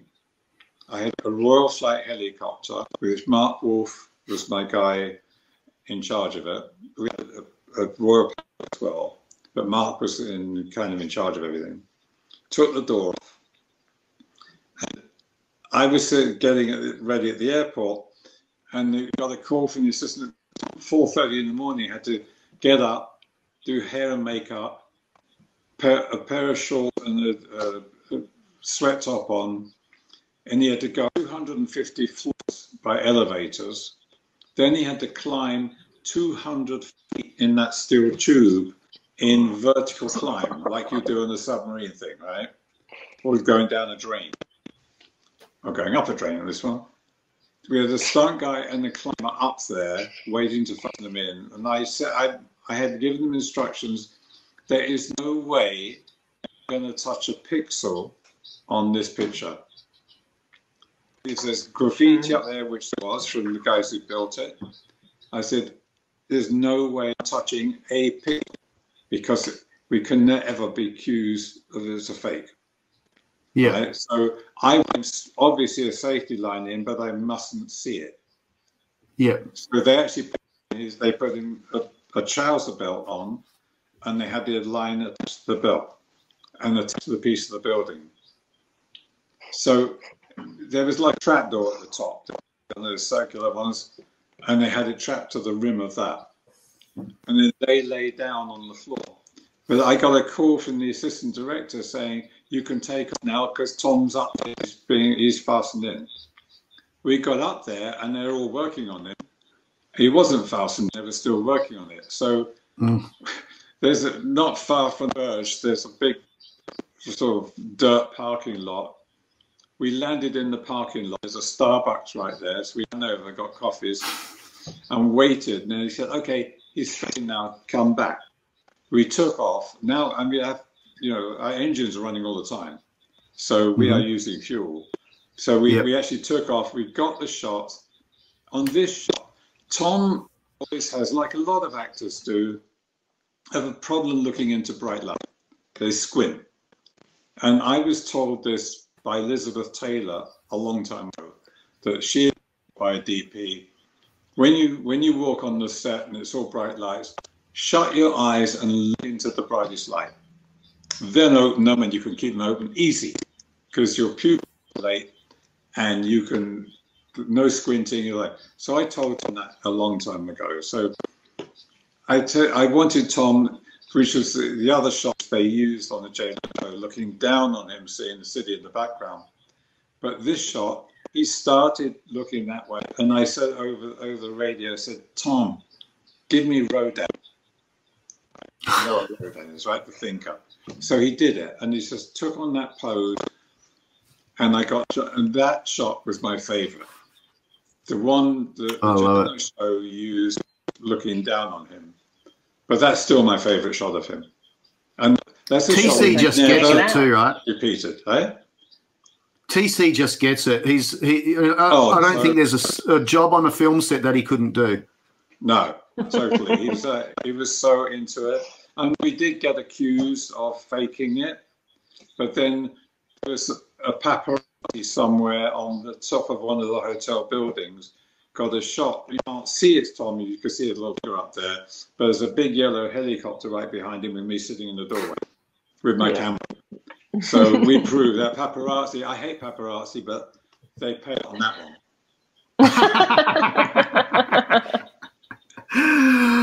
Yeah, well, they have their uses.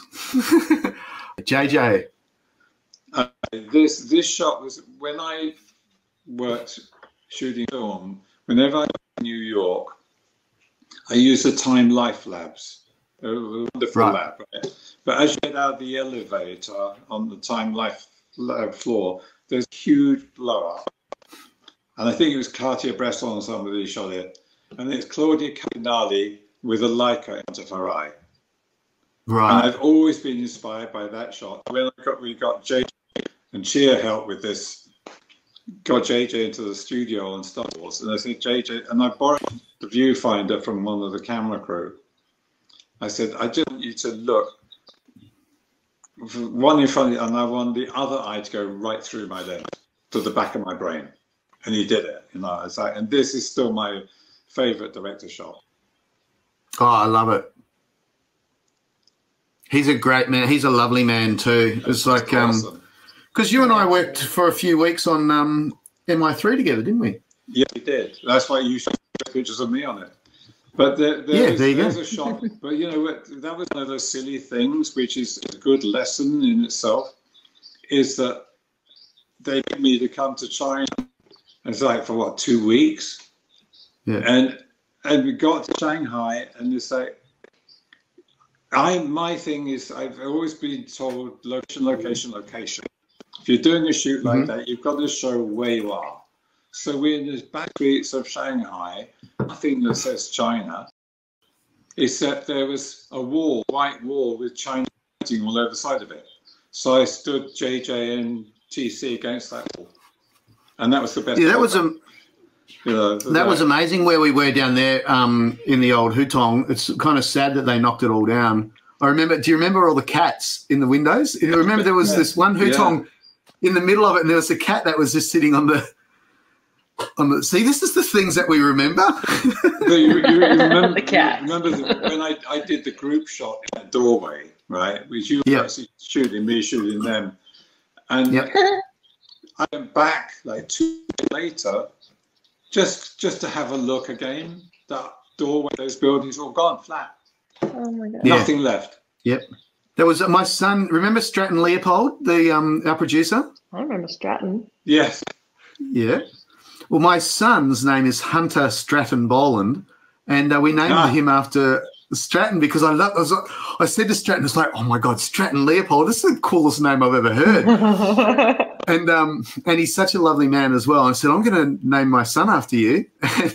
And then I ended up having a son, and because we wanted Hunter, because we wanted like a Hunter S. Thompson, and I didn't want to do the stock and just wanted, just an S, and it's like, oh, we've got Stratton, so we've got a Hunter S. So that's how. Yeah. Barbara.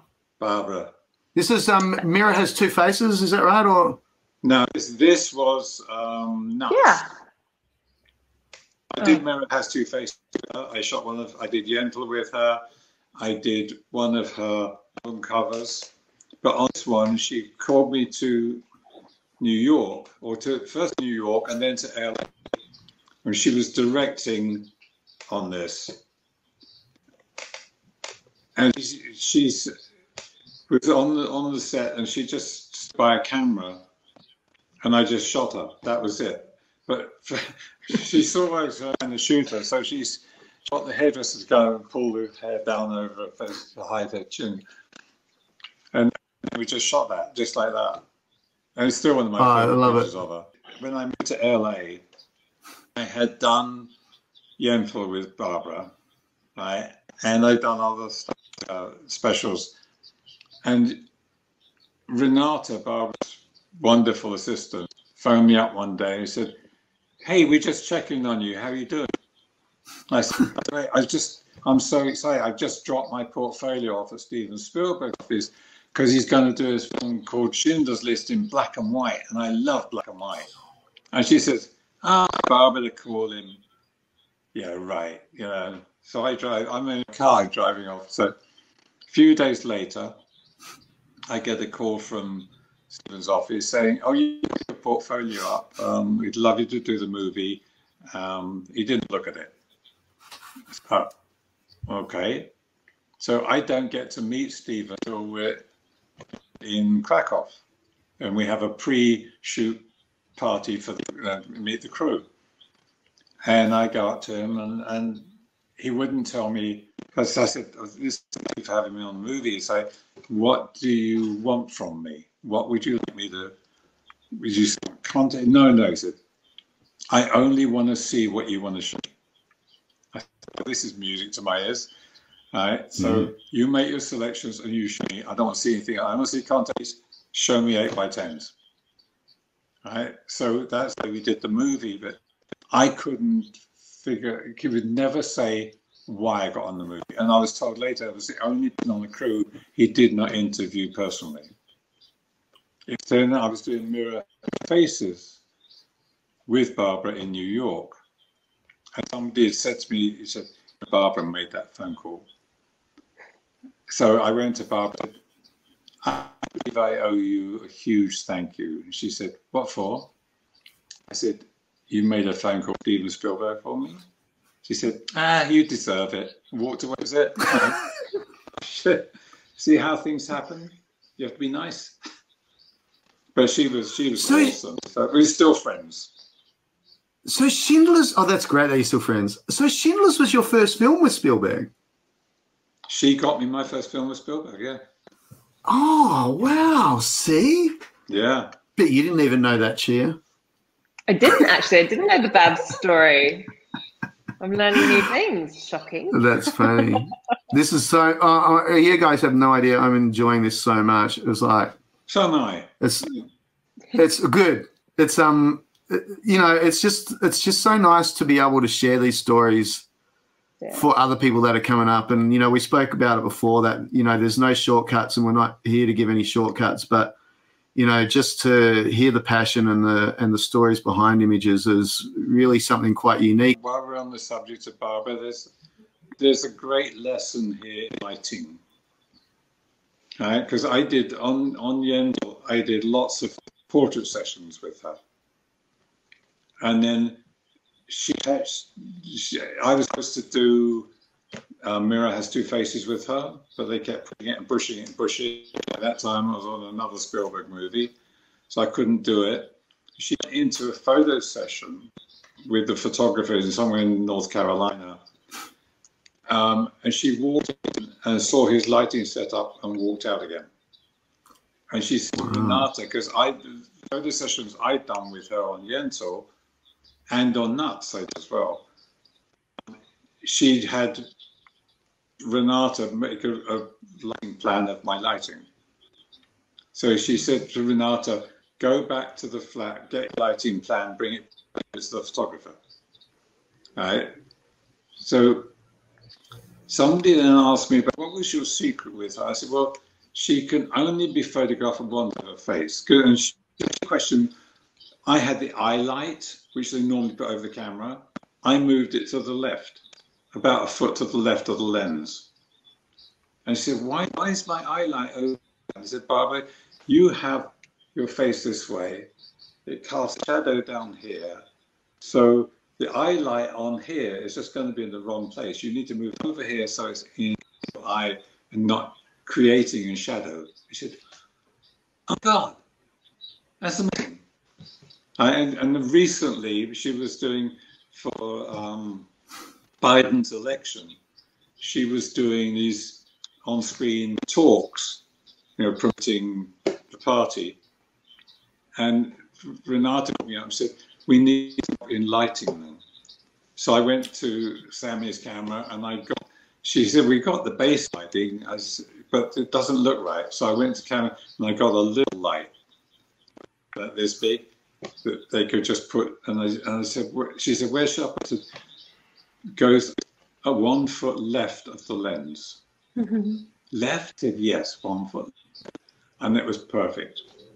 Right? Because it lit the so eye. Cool. It was like, so you got to play the game. Absolutely. That and Daniel Christian things are good. That shot is awesome, Gia. That is so. Looking at it again now, I've seen it before, but now it's wow. It's so funny what you were just saying about, you know, how these images bring back such an immediate.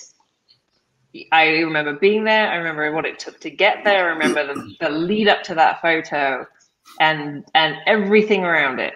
I can picture the people behind me, the people next to me. I can remember what he said.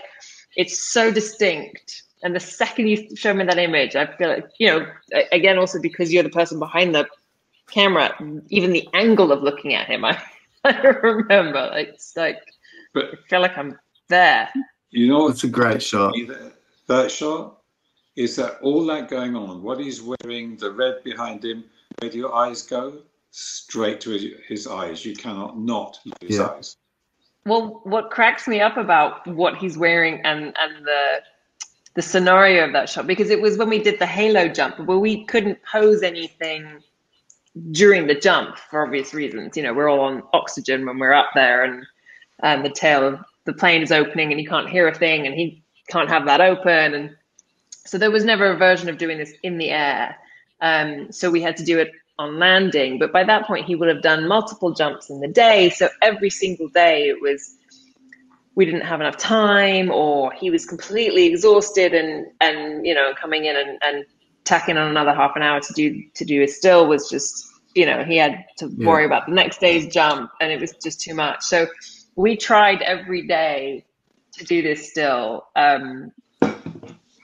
because during the scene, the lights only come in, the red lights get turned on for a very specific moment before the plane doors open. It's kind of like a warning system within the plane. And but they looked so cool. So when he came down and we finally got the still, and the plane that we were in kind of detoured around for us and gave us an extra hour in the day to shoot, and all of that alone with the military involvement in the plane, and it's huge. It's a huge undertaking to try and get this every day. And on the I think it was the last day, he'd done his jumps. It had gone successfully. We timed it right. They got the perfect shot. So I think he was a little bit more relieved, and he's like, okay, now we can worry about it still. So we all came back to the plane, threw on the red lights. And again, it's a few seconds, because we only have the plane for a certain amount of time. We only have him for a certain amount of time.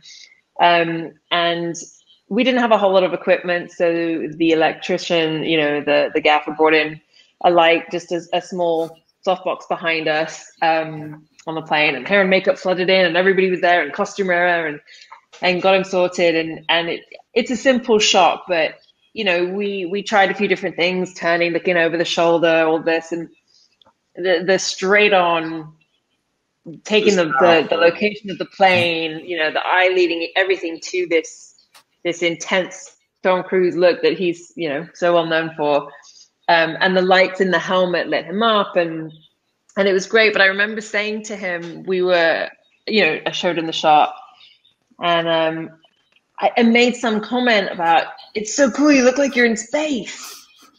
And he laughed and he made a joke. He's like, yeah, maybe on the next one. And I was like, oh yeah, Mission Impossible, set in space. Ha ha ha. We had this little funny laugh and joke. And a year later it hit the news that he's actually going to do that. So I'm like, did he know? Did he already know? Sure he did. No, I think you gave him the idea. No, I agree with you totally there, Chia, that the fighter pilot stance is about there's definitely the best one. But, like as you're saying, the lights. More. Yeah, the lights all lining up on his shoulders, the light in the helmet. Yeah. It's just it's eyes. You cannot take your eyes off the eyes. No. He feels like he's looking at me. I mean, I get that he was looking at me, but it still feels like he's looking at me. Yeah. Yeah. Pulling you around the room. What? Yes. Like, oh god. I'm sorry. I love it. Oh.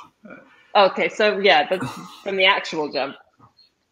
It's him, by the way. Since everybody loves I don't even care. The next shot of this.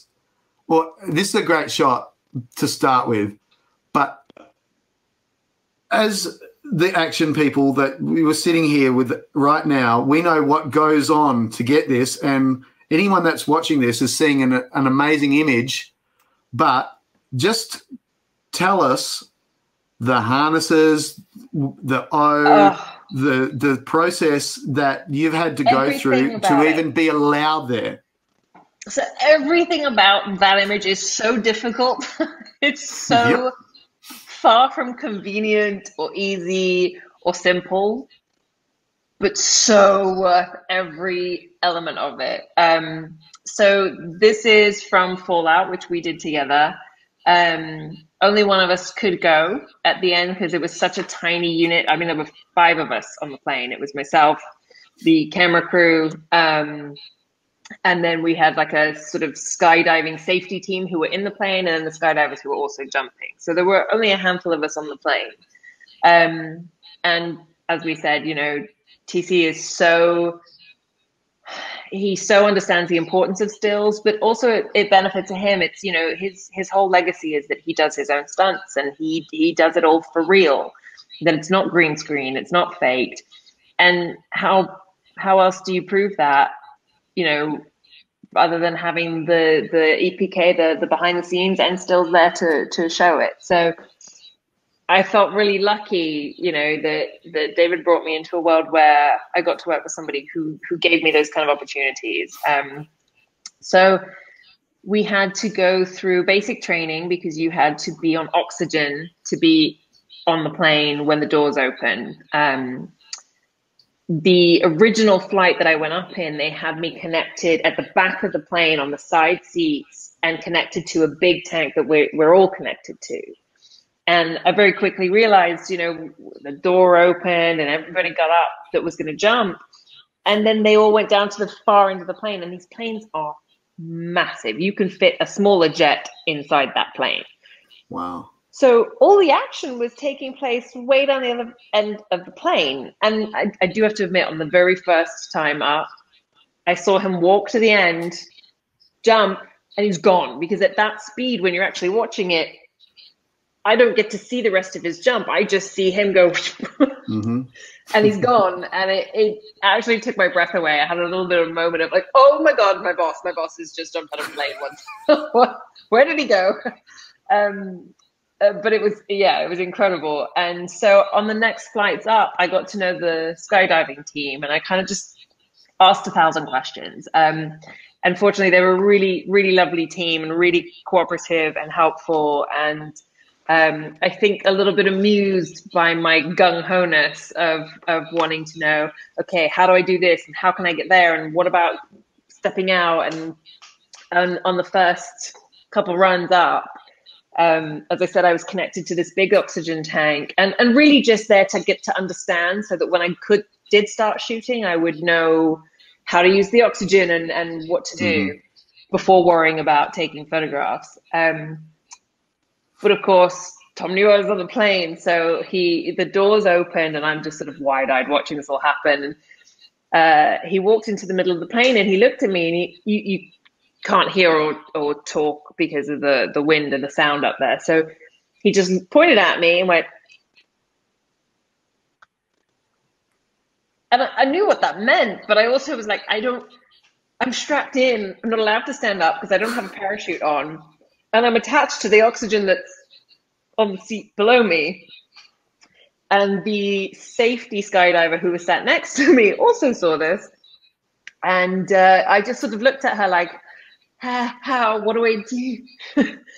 So she looked at me and she went, as in, you know, take a solid amount of oxygen in.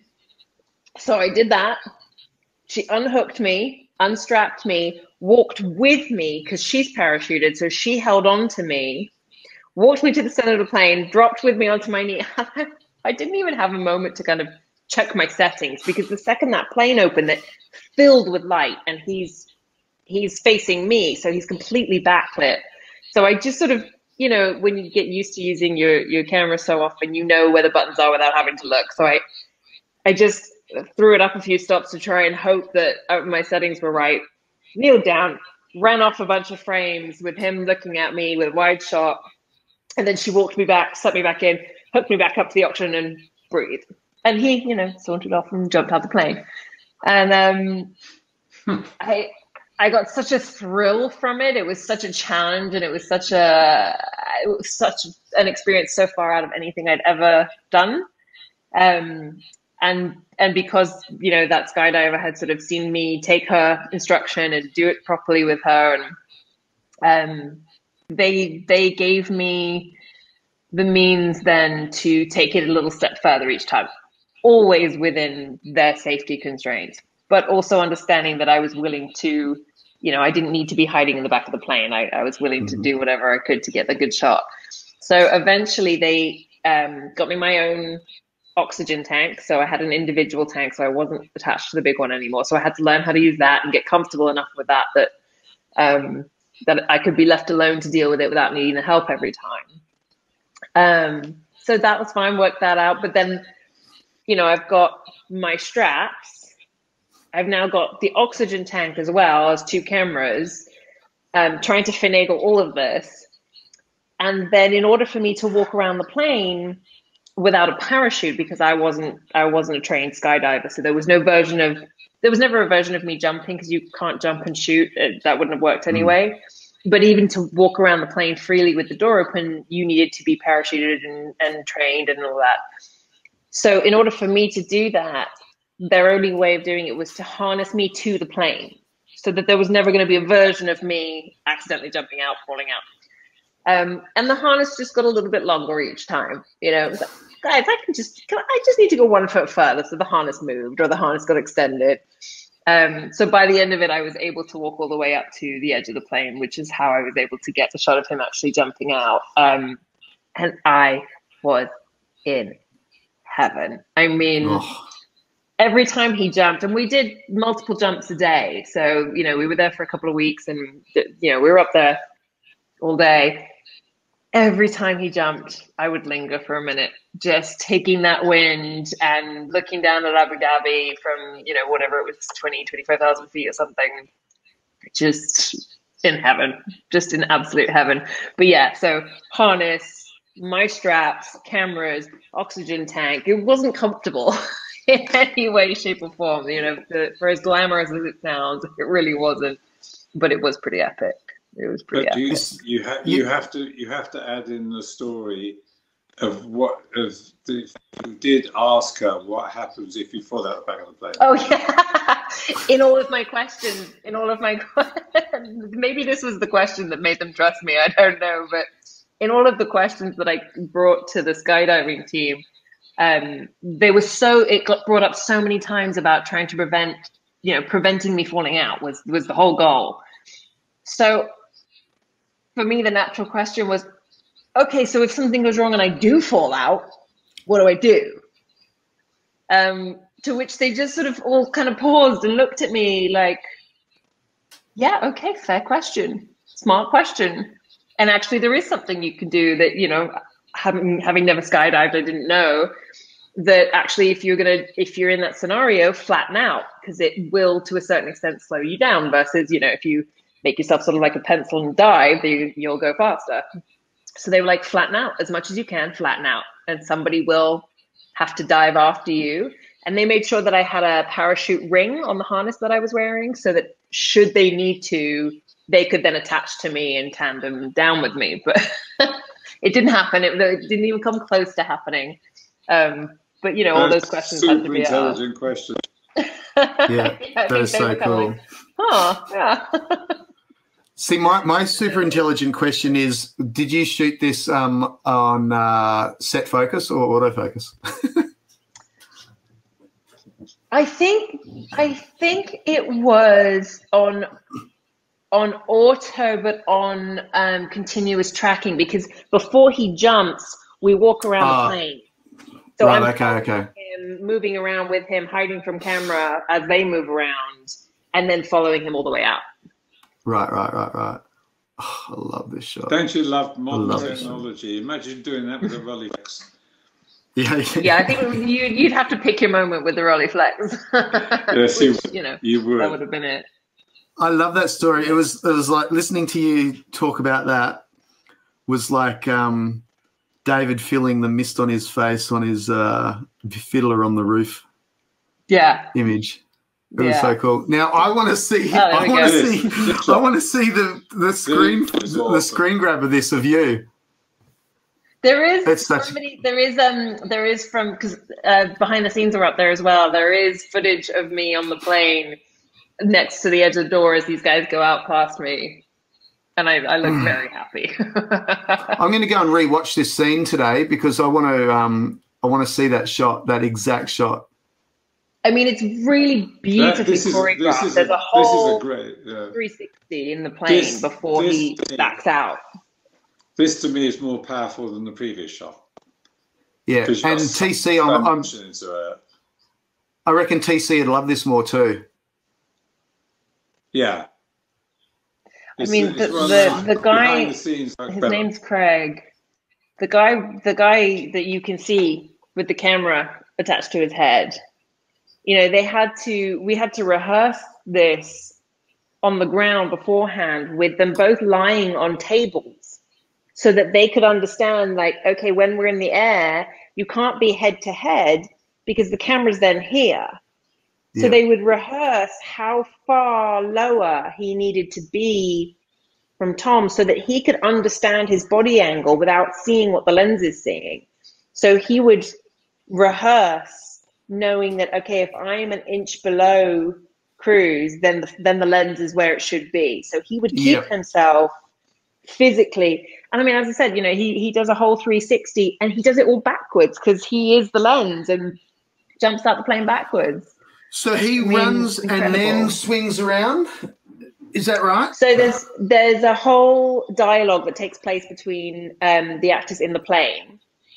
And then as Tom walks out and jumps, Craig is walking backwards with him and jumps first. So it's sort of, like, as you can see, he kind of, and the guy with the blue helmet behind that is he's not guiding, he's not physically touching him, but he is there watching where Craig is walking backwards as a safety precaution. So if Craig looks like he's going to fall or something's going to happen, then he steps in to help. But through that, the whole thing, Craig is going backwards, steps off backwards, and Tom follows him out. Oh, just love it. If you rewatch that scene knowing that, it's that whole moment of coming out of the plane a different perspective. It's incredible. I love a big film set, and this is one right here. Yeah. This Beautiful. is one of the things I had spent from like 7:30 in the morning on a rock. Further down the river, and it was Tom piloting the front helicopter, Mark Wolf in the other one, and what's his name? We were sort of shooting out the back door, but what happened was we got landed on a rock in the river. Camera crew, New Zealand camera crew, and myself. We were waiting for them to fly up through a canyon past us. Then they flew up, and the helicopter to land us on the rock could not actually physically land on the rock. So you could just put his front skid on the rock, and then you had to jump in with your gear. So I got a call. We'd done our scene, and we were waiting there all the way off this rock because you've got roaring river either side. So I got a radio that comes over, says, "Get David ready. We need him up the other end, and it's come to get him now." So I had to leave the camera crew behind, and I took camera crew helicopter down. I jumped in, whisked up the river, and then they put me on this jet. They offered me a place on the jet boat you see in the shot, and they explained to me what the shot is. That Tom is going to come up through this canyon. The canyon's pretty narrow. And I said, I don't want, that jet boat is going to be approaching them and fly underneath them. I said, I don't want to be on that jet boat. I'd rather be back on the other jet boat, shooting that jet boat and the helicopters. Yeah. Because to me, it's the time I got them chasing on each other on the other shot. Yeah. But to me, to get that, how it was behind the scenes shot was way more important.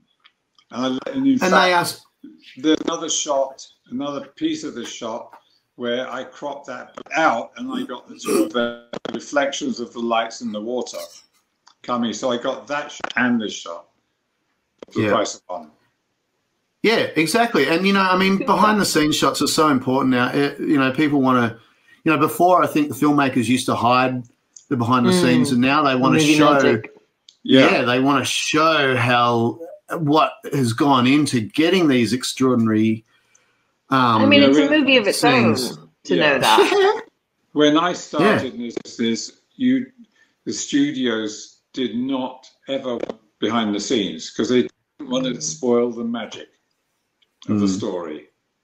Behind the scenes happened later on, and then it's became really important, and now it's as important as getting the shot for the movie.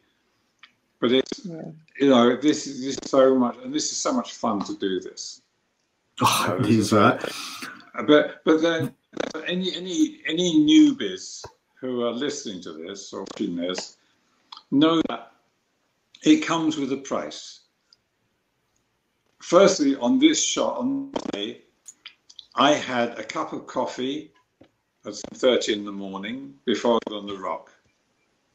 I didn't see even a bottle of water till I got in a van to go home at 9 o'clock at night. Yeah. So it ain't all easy and wonderfully amazing.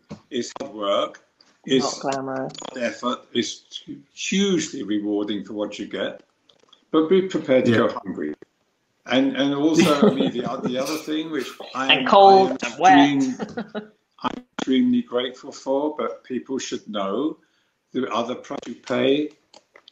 And this is a very short story. When I was doing Highlander in Scotland, Chia was about not even 2 years old.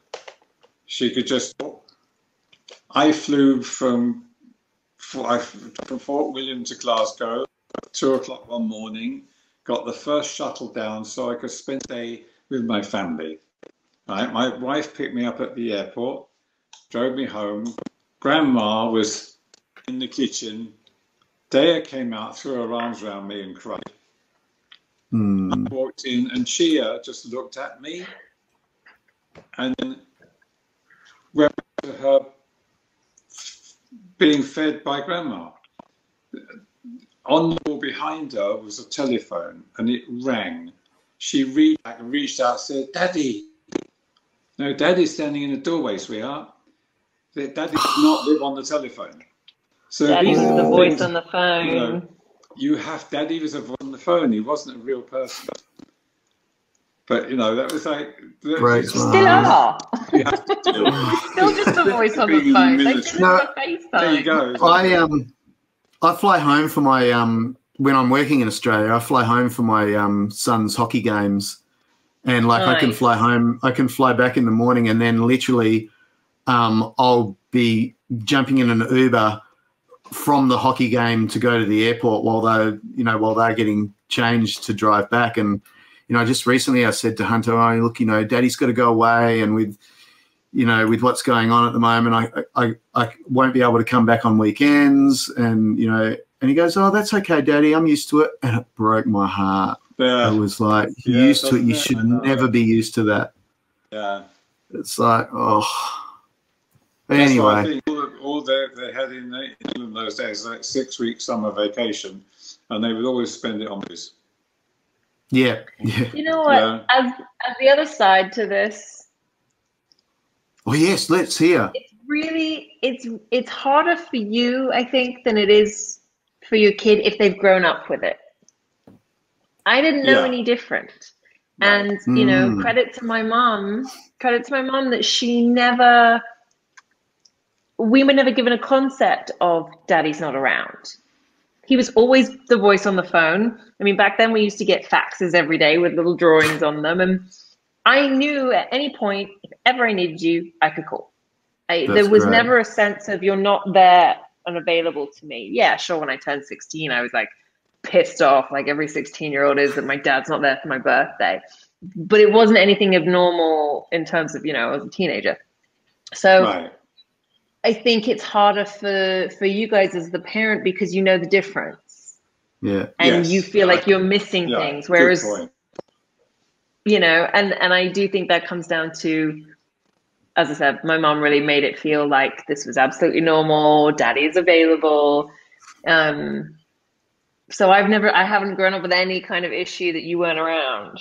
Instead, I look back and I judge every year of my life by what movie set I was on, which is bizarre, but cool, And that's a really good point too about your mum. It's like my wife Maria, she's an absolutely spellbinding 10 out of 10 mummy, and that's I think that's exactly what you're saying. The mummies make it really make it work. And it is hard because I used to travel like you guys. They used to travel with me everywhere for like the first 9 years or something. And everyone's like, sport will happen, friends will happen, it'll stop. Yeah. And I'm just sitting there thinking, I'm just sitting there thinking, of course, that's never going to happen. Why wouldn't someone just want to travel around the world with me? And then it's like, because they have their own lives too. Yeah, it'll come back around in their 20s. It'll come back around. You'll be cool again. Yeah. Well, no, I mean, because of the film, like, with David as well. It's like, I'll sit with Hunter and I'll go, I've got this film with Hemsy, or I've got this, Bond or whatever. And it's like, do you mind? It's like, Daddy, you have to do it. You cannot say no. And it's like, because he gets flex at school. It's like, where's your dad now? Yeah. It's like, So there is that side of it as well.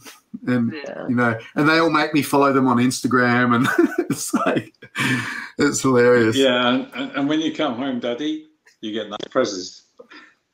Yep. Yeah, exactly. It's sport. I can't say no. It's like I'm the pushover. Yep, that's right. Yep, there you go.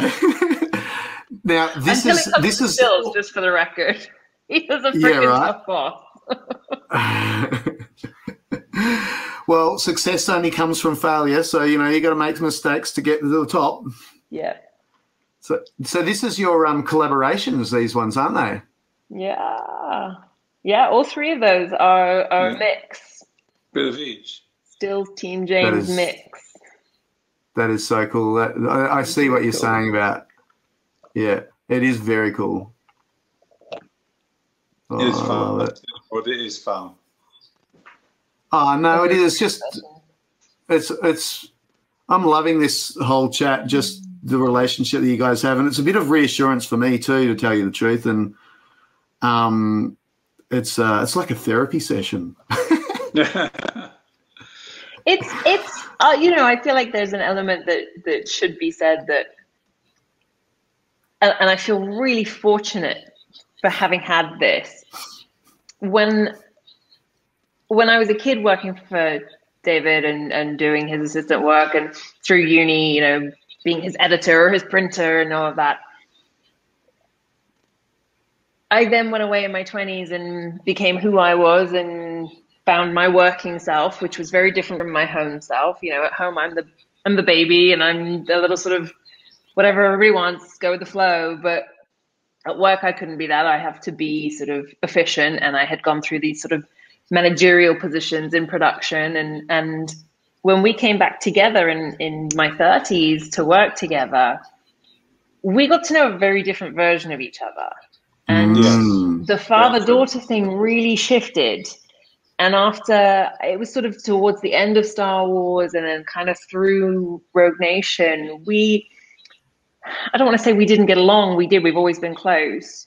But we really went head to head quite a lot and had to readjust how we saw each other. Like all of a sudden, I don't even call him dad anymore. You heard me. I've called him, he's DJ to me now, because our relationship shifted. And, you know, I remember saying to him one day in the hallway, "You're useless." And him telling me, "You're bossy." We were both kind of realizing, like, oh, I don't know you as David James. And he didn't know me as Chia James at work. We were different people and learning each other in a different relationship. And it kind of knocked us for a minute. It sort of ruined the father-daughter, daddy's girl scenario. Yeah, I had to learn. And then we sat and you had a little bit. Well, we ended up fighting through it, and we kind of, I remember again sitting in a pub. Clearly, this is what bonds us, and really talking about it, and kind of going, I'm relearning you, and vice versa, and making the effort to do that, and readjusting, and kind of coming at it less about the person I thought my father was, which is a pedestal. You know, like you think your parent is this sort of perfect. Not even a being, and then you don't see them as the human they are, the things they've gone through, the person that they are. You see them just as your parent. And again, vice versa. He saw me as his daughter, to protect, to teach rather than learn from. And so when we both put that aside and actually kind of came at it differently, we had a whole different relationship. And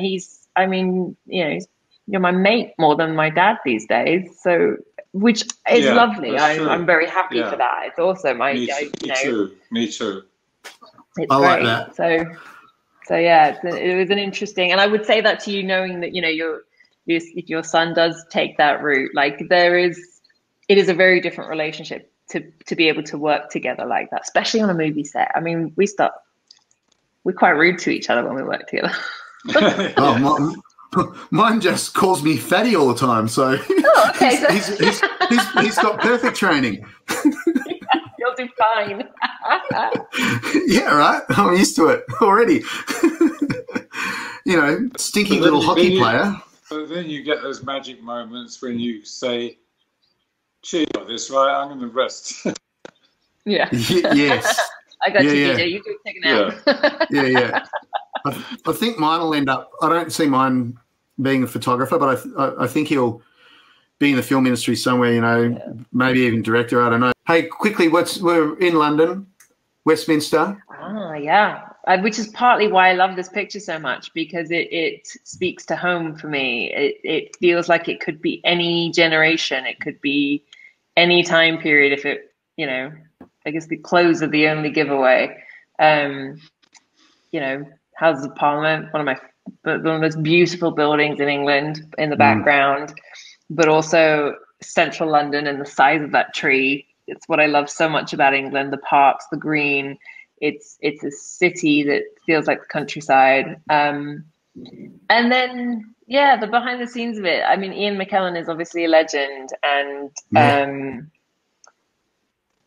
I don't know, the crew coming in through it. And this is what we were just saying. Well, we all love behind the scenes so much, because for every shot that we all see used in the press, there is a story, and there's individuals behind that are what the magic, at least for me, is. Like, the film crew is the reason that I'm in the film industry. You know, as you said, the niche of photography that we do is very specific and very special, but it's not necessarily what drove me to be here. It's what I love now, but even as a kid, I wanted to be part of the crew, and I still love them most of the time. Yeah. No, I'm with you, and it's clearly like spring or summer, isn't it? Because the leaves are on the tree. But you know, like Hunty was out with me. You know, I was saying he was on set working for like 6 weeks while I was there, but he'd come in the afternoons and he'd just sit there next to the camera operator. You know, they give him an apple box and he'd just sit there and like I would want to go home and be, come on, buddy, let's go. And like, no, I'm staying here. And he was just like, and we're in a volume room too. So it's like all this, you know, this tech that just, you know, for a kid at that age, just like suck it all in. Yeah, it's amazing. There, right? Yeah. Here you go. There's your mate. Oh, yeah. That's a beautiful image. That pretty girl. She's my muse. That is such a beautiful shot. The lighting. It is, isn't it? Beautiful. You know what, I don't know if I'm giving anything away telling this story, but I don't mind.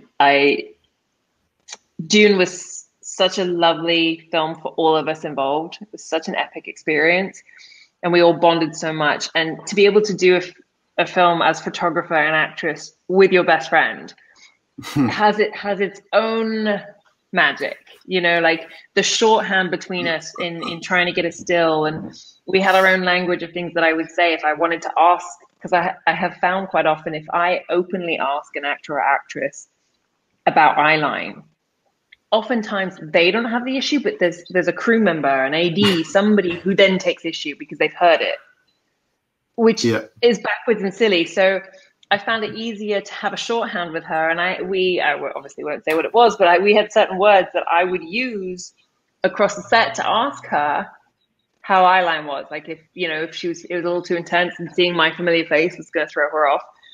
And so having that just made for such a lovely experience. It just meant I could just the access and ease to be able to get my job done to the best of my ability. And the face like that, she makes it pretty easy. But when the film was over and we were into, we finished production in 2019, so it's been a while. But when they started to do the press campaign, she's obviously a leading part in the film, and they needed some new artwork of her and some photographs. And she came to this shoot with very clear ideas of what she wanted, how she wanted to feel, the look we were going for. So we picked the location together, styled it together, and it worked. It worked. You can see the relationship. You can see the relationship that you guys have too. you know, the trust that she's got in her eyes for you is, you know, it stands out by a mile, right, David? Yeah, absolutely. It's gorgeous. Oh, good. It's a piece of art. Yeah. You know? Yeah, it really is. I bet you she loves it too. Oh, yeah. Mike, I saved a couple of these. I saved a couple of these for down the back, buddy. Oh my gosh, Mr. Bowie. That was I have to say, when I was putting the pictures together that David had picked out, and then picking out my own, I was like, I mean, yeah. I mean, like, look at this. Okay, David. Okay. Where were we? We're in New Mexico, Albuquerque. Man Who Fell to Earth, directed by Nick Rogue. And I got to tell you something. None of us had any idea what this film was about. We shot it. We had fun. Hanging out with David Bowie and the Louis Armstrong. I think it was Louis Armstrong or Sashman. He came to do a one-night gig at the Inn in Albuquerque, which is still there. And we had a fun. I invited to join us at a front row table. We went from there to the coffee shop and played with the band till 4 or 5 o'clock in the morning. Bowie dancing on the tables, and this lady who ran the coffee shop came out and said, "Mr. Bowie, you got off the table, or I'm going to call the police." And he said, "Yeah, baby, call the police.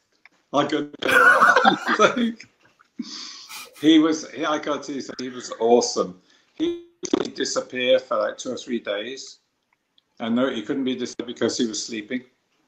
And he would go 3 or 4 days without sleeping. But really? It's just such an intense character. He was so wonderful to work with. I mean, it was just a pleasure. But it also shows how times change. Because Albuquerque was like a one-horse town. It was just a crossroads with a couple of hotels and a few buildings. And there was a bar, the Claim Jumper. And I sat in there one night at the bar, and there was a guy sitting next to me. He said, "I'm a realtor." He said, "We're trying to develop this place. Do you want to buy some land?" And I said, "Show me." And we walked to the back door of the Claim Jumper, and it was desert to the mountains. And he said, $100 an acre. And I laughed. I said, "Who would want to pay $100 an acre to live here? Don't be silly." Yeah, right. I would be a multi-billionaire by now if I had. These things. I was more interested in maybe buying a second-hand Cadillac at the time. But yeah, right. Bowie was just incredible. There was days when the unit was about 100 and odd people. You know, and on the set at any time was about 50 people. Right. And we became a family. You know, it was so close-knit. I mean, Rip Torn, the actors, we would wrap at night by the lake, by a lake location, and we would light the camp. Rip Torn and a couple of others, myself, would go fishing. And we'd be on the campfire. That was our evening meal. No, those were the days when a unit literally became a unit. You became like right. Family, yeah, you know? Yeah. And he was just awesome. Mean, he would do anything you asked.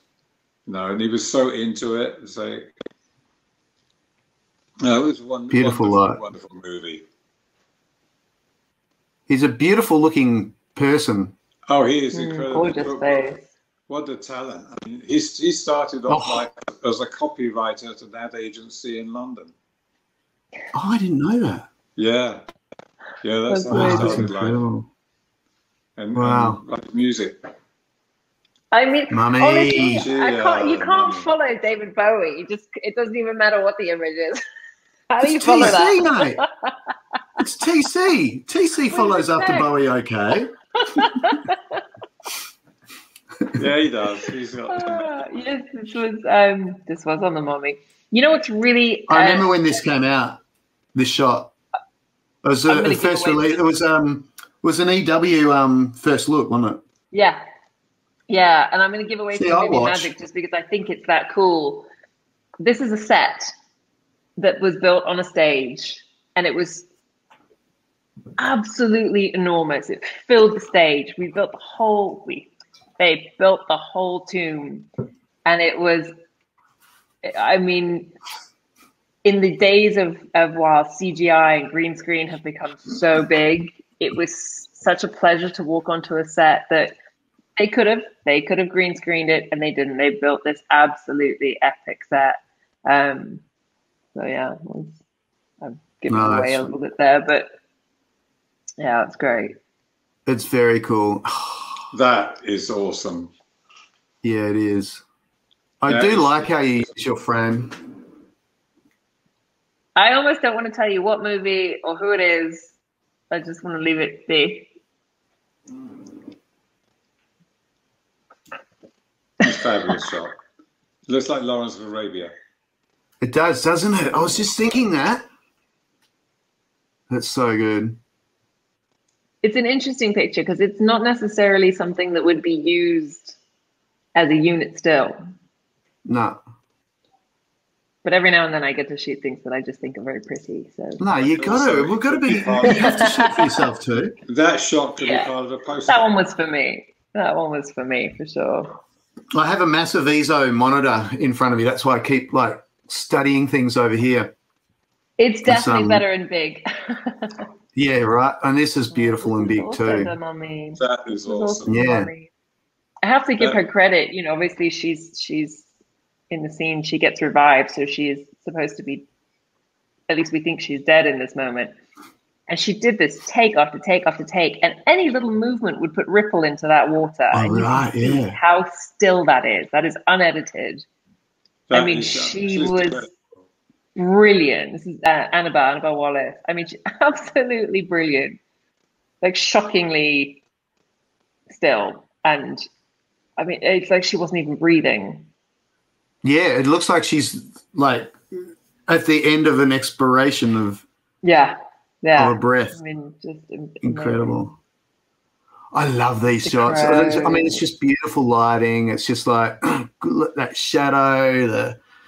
It's a powerful, powerful image. It's like, you know, someone confused who he is. It's just Russell was great. I mean, I know he's. I had been kind of given a warning that he wasn't a huge fan of stills, and that he might ask you to leave or not want to be photographed. And I had a very different experience with him. He was absolutely wonderful for me. If ever there was a moment that we were lined up and he was ready and I was ready, but somebody else wasn't, then he would look at me and go, Chia, what do you need? Like, you know, let's use this moment. And what do you want me to do? Like, let's pose for a second. He was great. He was really, really, really cooperative and really wonderful for me. So I found him a joy. Also a joy to watch. Take after take after take. Every performance was slightly different. So I sometimes you shoot 2 or 3 takes and you get your close and you get your wide and then maybe get a little artsy and try something new. But then if they keep going, there's no reason to continue to be in the way if you don't need to, right? So I could never walk away because every take was just that little bit different. I mean, it was brilliant. It was like performance. Take after take after take. I'll frequently sit there, just look through my viewfinder, widen out the frame, and I won't even take a frame. I'll just watch the live theatre. Yeah, just watch. I love it. Yeah. It's like, I've already got this. I just want to see what happens. I did a special shoot with Russell on Unhinged, and when I introduced... Oh, did you? Right? When I was introduced to him, I said, hi, you know my daughter, Chia. Oh, my God, she's your daughter? Yeah, what do you want? It was very mine. You know, it was easy. I loved Unhinged. I just finished the film that I just finished. He was in it as well, and he was same thing. He was great, and he's actually known to be very, very gracious to the crew. and he gets it, and he was really lovely, and I was in his eye line a lot, and I do my normal intro, and he's like, no, you're fine, you do whatever you want, and it's like, okay, cool, and he's incredible. What a powerful actor, huh? Yeah, these actors who same thing, I always do the introduction and say, look, if eyeline is an issue, please let me know. And I find I just did a film with Will Smith, and his response to me on a day when it was a very intense scene. He's tearing up. I mean, he's a beautiful actor, and this scene was very intense, and he's incredibly approachable. So I said to him, look, there is an angle of this take that is great, but it puts me in your eye line. So I totally understand, but I don't want to ask for a still because obviously the performance of it. And he was like, that's fine, be my eye line. Oh, perfect. Okay. Perfect. So I stayed, and it was a great angle. So I stayed put on every take, and I was silent. And I remember the camera operator who saw me get in position before we rolled, and he was like, you're not going to want to be there. And I was like, why not? Thinking, maybe they were traveling they're going to pan around. Yeah. And I said, oh, why not? And he said, no, you're going to be in his eye line. He's not going to be happy with you there. And I was like, oh, no, I asked. I'm going to be his eye line for him. And the operator just looked at me like, oh, okay.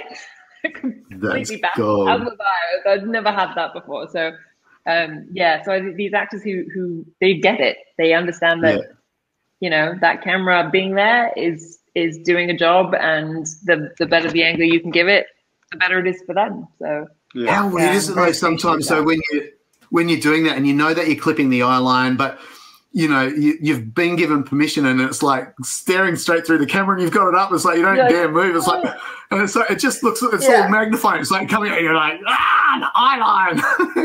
I don't know about you, but I suddenly find myself feeling like I have a moment of missed reality where I'm like, I did ask, right? He did say yes. Right? Did I imagine that?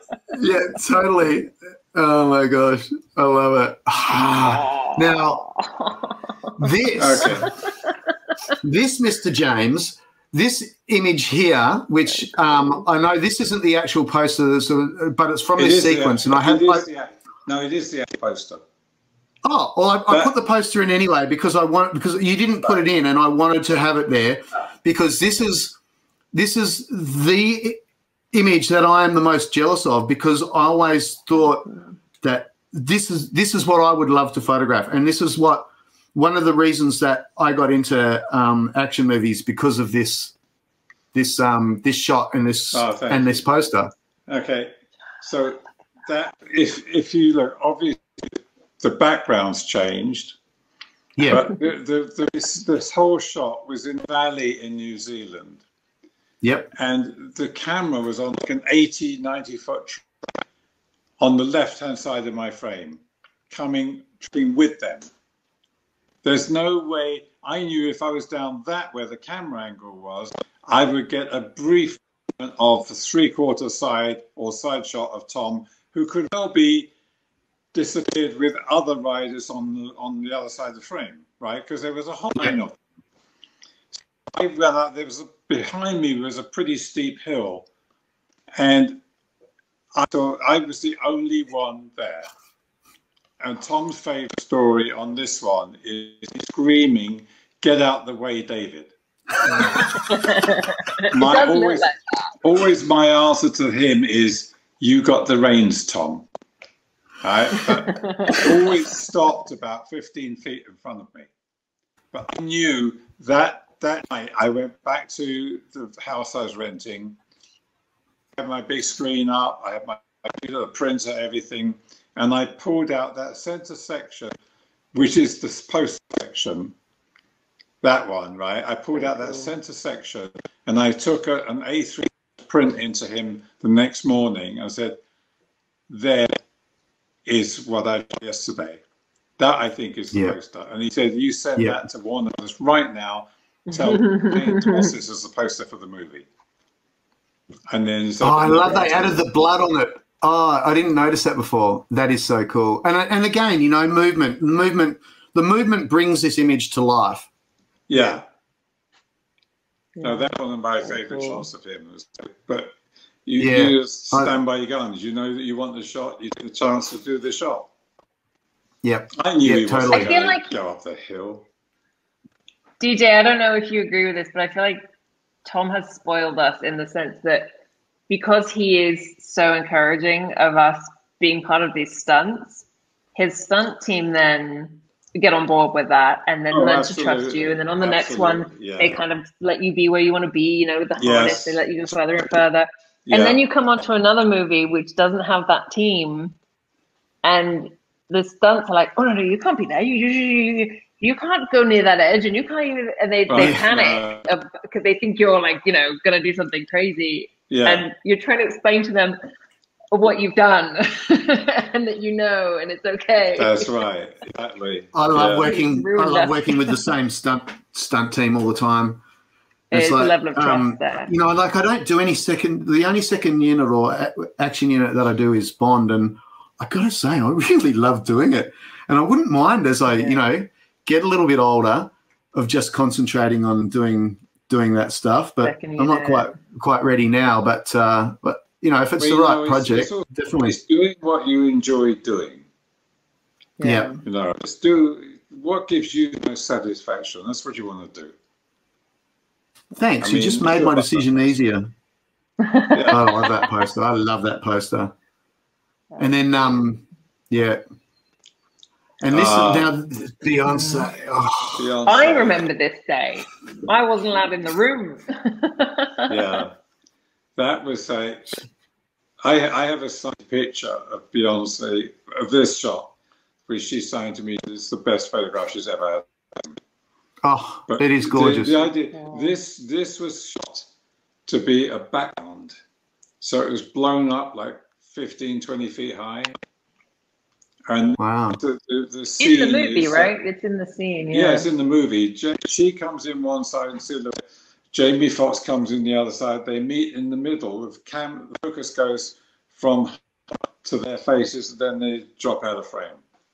So it was on Dreamgirls, and she was such a treat to work with, and the lighting I had just one light on my face, and then the rest was bounce. I just wanted a little bounce at the bottom to light her hand, and just down by her spinal cord, just down the spine, just down that. Yeah. It was the back I wanted, and it was all, you know, it's just one light and reflex. There you go. I remember you coming out of that room. That's back to your lessons with. She was so adorable. Oh, that's back to your lessons with Chia too. The one light, or yours with the Rolleiflex. There's 12 frames, one light. Get me 12 different images. Yeah, yeah. That's amazing. And this is part of how I've been feeling the flow of where both the work has gone. You know, with Fallout and then June, and then their styles here are very similar. Yeah, that's so funny. I hadn't connected those two. That's very true. Oh, Fainty. How funny. Yeah, see, you know, there's that one light, and it's yeah. It's been honestly, it's been a real treat for me to put both of your favorite images together, and it's been a journey for me. That's why I was saying to you that I need a little bit of time. Yeah. Sorry about that. No, that's good. I'm glad that we got it, because I didn't want to put it off any longer. But yeah, so there you go. That's a great shot. It is, isn't it? Yeah, I love that shot. This is the thing, though, about having, and I get asked this quite often, because from the exterior, I'm seen as sort of David's mentee and protege, because as his daughter and becoming then a duo and then taking on and going on to stills. It's so hard for me to see that, because I've grown up with it. Mm-hmm. It wasn't like I just one day got hired by David and became his assistant and then sat there with my notebook and learned everything from it. It's been infusing into me. And also there's a DNA level of it. You know, I guess I do, to a certain extent, see things the way he sees things. And then also the opposite. So it's really interesting to have somebody else point those things out, because I'm not necessarily aware of it until you put them next to each other like that, and I'm like, oh my god, okay, yeah. There's genetic inheritance. There's genetic inheritance, no doubt. Yeah. It's you can see it through all of it. It's like, you know, it's what you've picked up subliminally is you know, is amazing. And you know, you touch on it every now and again about, you know, about how you got there with David, but I know from my background and other people's background that it's not easy. It's actually harder. You have to work twice as hard to get people's respect. To prove it. And and hat off to you, because you're doing it, and you know, you've really come out on your own now. It's like, I'm really loving and enjoying seeing it. This shot, come on.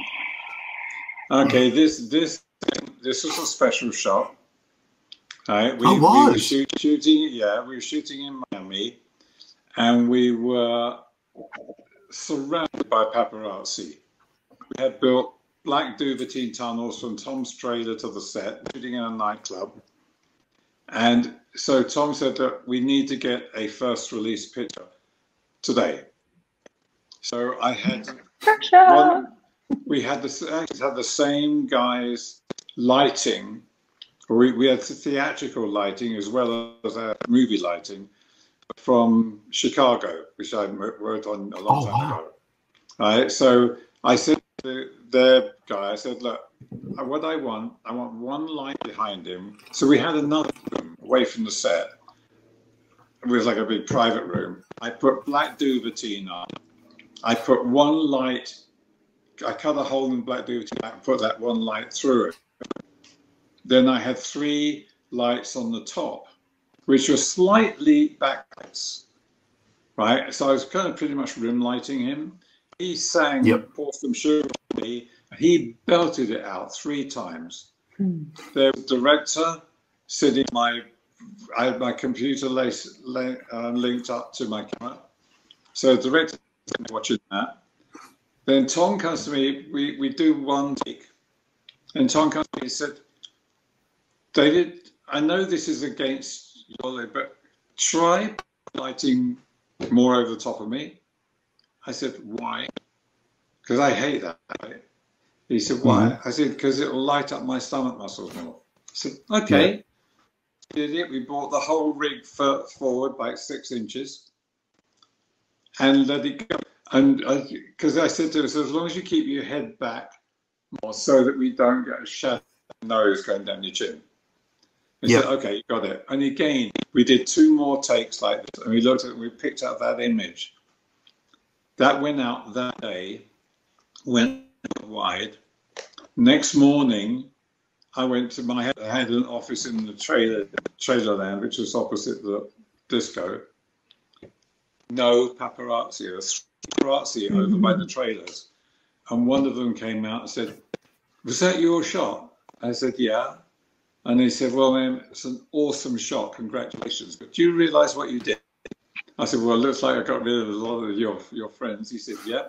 He said, you took a $54,000 price tag off the first image of Tom Cruise, Stacey Jacks, and reduced it to 0.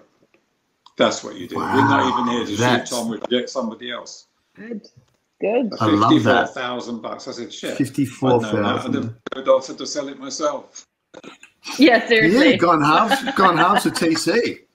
Put some fuel in the jet. Made more than I made on the movie. Yeah. But no. It was, my gosh. It was an awesome shoot to do, but he did not let up on his performance for the still. He let it out. Well, you know. Yeah, you know, we can come back to him. It's, you know, he gets it, and he loves that right profile too, doesn't he? Yeah, he does. Yeah, he does. I got my MI2 poster is of that right profile. He's so cool. I love him. Honestly, I really, really like him as a person and everything. And then there you go again. See, this is why I threw that in. This is so weird. Yeah. I'm not influenced by you at all. Oops, hold on. Oh. Right? Oh my God, Them kiddywinks you got to. Yeah, I know, right? Funny. That's So a beautiful this is image from too. Fallout. That's Vanessa Kirby from Fallout, which we shot together. Yeah. How interesting. I love that. I know, right? It takes it, do you know what, it's so not in a Mission Impossible picture, which I think is why when we were there, when we were shooting it, it felt like something different in you know, in the context of what are quite long movie shoots, and you're shooting quite, you know, all this action, Right. and then we had this sort of really soulful, beautifully lit singing scene, and she looked gorgeous. She just lit up. Oh, totally. And look at the little babies again. Burn the Beaches, Robin Hood, Prince of Thieves, Christian Slater, and I don't know who those two little brats are. Your photo bombers. I did say little photo bombers. They did have fun, and they day. did get muddy. See everybody wearing welly boots? Those girls got muddy. Oh, yeah. I love it. Jack, this is another collaboration, right? Whose photos are whose? This was technically our first poster. Yeah. Right. So this is the first, I think, right? Yeah, because on Star Wars it was a magazine cover. On Rogue Nation it was like first look images. Yeah. But I think the posters were all your images, and then we went and did Jack Reacher, and this was the first combined one sheet. So that was a really cool, you know, progression. The headshots are mine. The act on the bottom's Cheers. Yeah. Good action, Chia. Yeah. And good headshots too, David, of course. from the two top action photographers, I'll take that. There you go. Oh wow! Do I slip in there somewhere? That's pretty cool. Oh yeah. And funny enough, it's good. I loved the it. top shot. We were having a camera problem. They were on a balcony looking down on the street. They were having a camera problem. Tom and they stayed up there. So I ran up, got on that balcony where you could be in the shot, and I asked them to take those looks down to the street. That's where that shot was came that from. a single shot? The two of them together? I thought they put those two together. I didn't realize that was a single shot. No, that was a shot. It was two of them up there together. Oh, cool. Okay. That's great. Yeah. See, I'm learning things today too. Hey, Chia, what's your explosion formula? I mean, I find it's usually like 4 to 6 stops over ambient, right? What do you do? You know what? I don't know that I have a plan.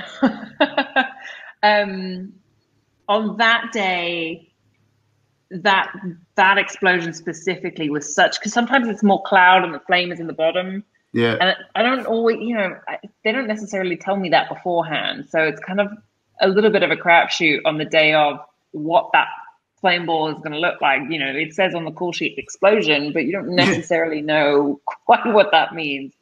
So oftentimes it gets blown out because I'm, you know, not prepared for how bright it gets. And I don't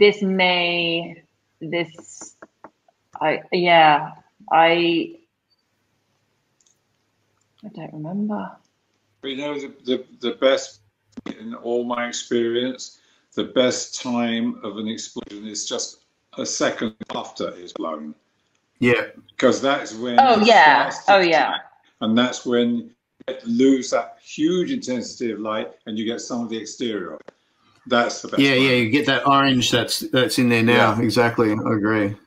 Because you need a little bit of blown out, but you don't want it too blown out. And then, of course, if you've got cars flying through the air or something.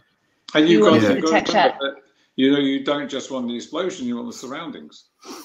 Yeah. Right. And, exactly. And specifically on that scene, it was so dark. Everything around it was so dark that it lit everything else up. So that explosion was my light source for him, for the car. I mean, it kind of brought everything else. So I really just exposed for the explosion. And then is that one shot? A little bit lucky. Yes. Yeah, that's one shot. It was a wide shot. Oh, that's even cooler. Yeah. That's we shot it from so the cameras are actually over Tom's shoulder. So they were shooting sort of a dirty POV from him, you know, because he shoots and blows it up for the distraction.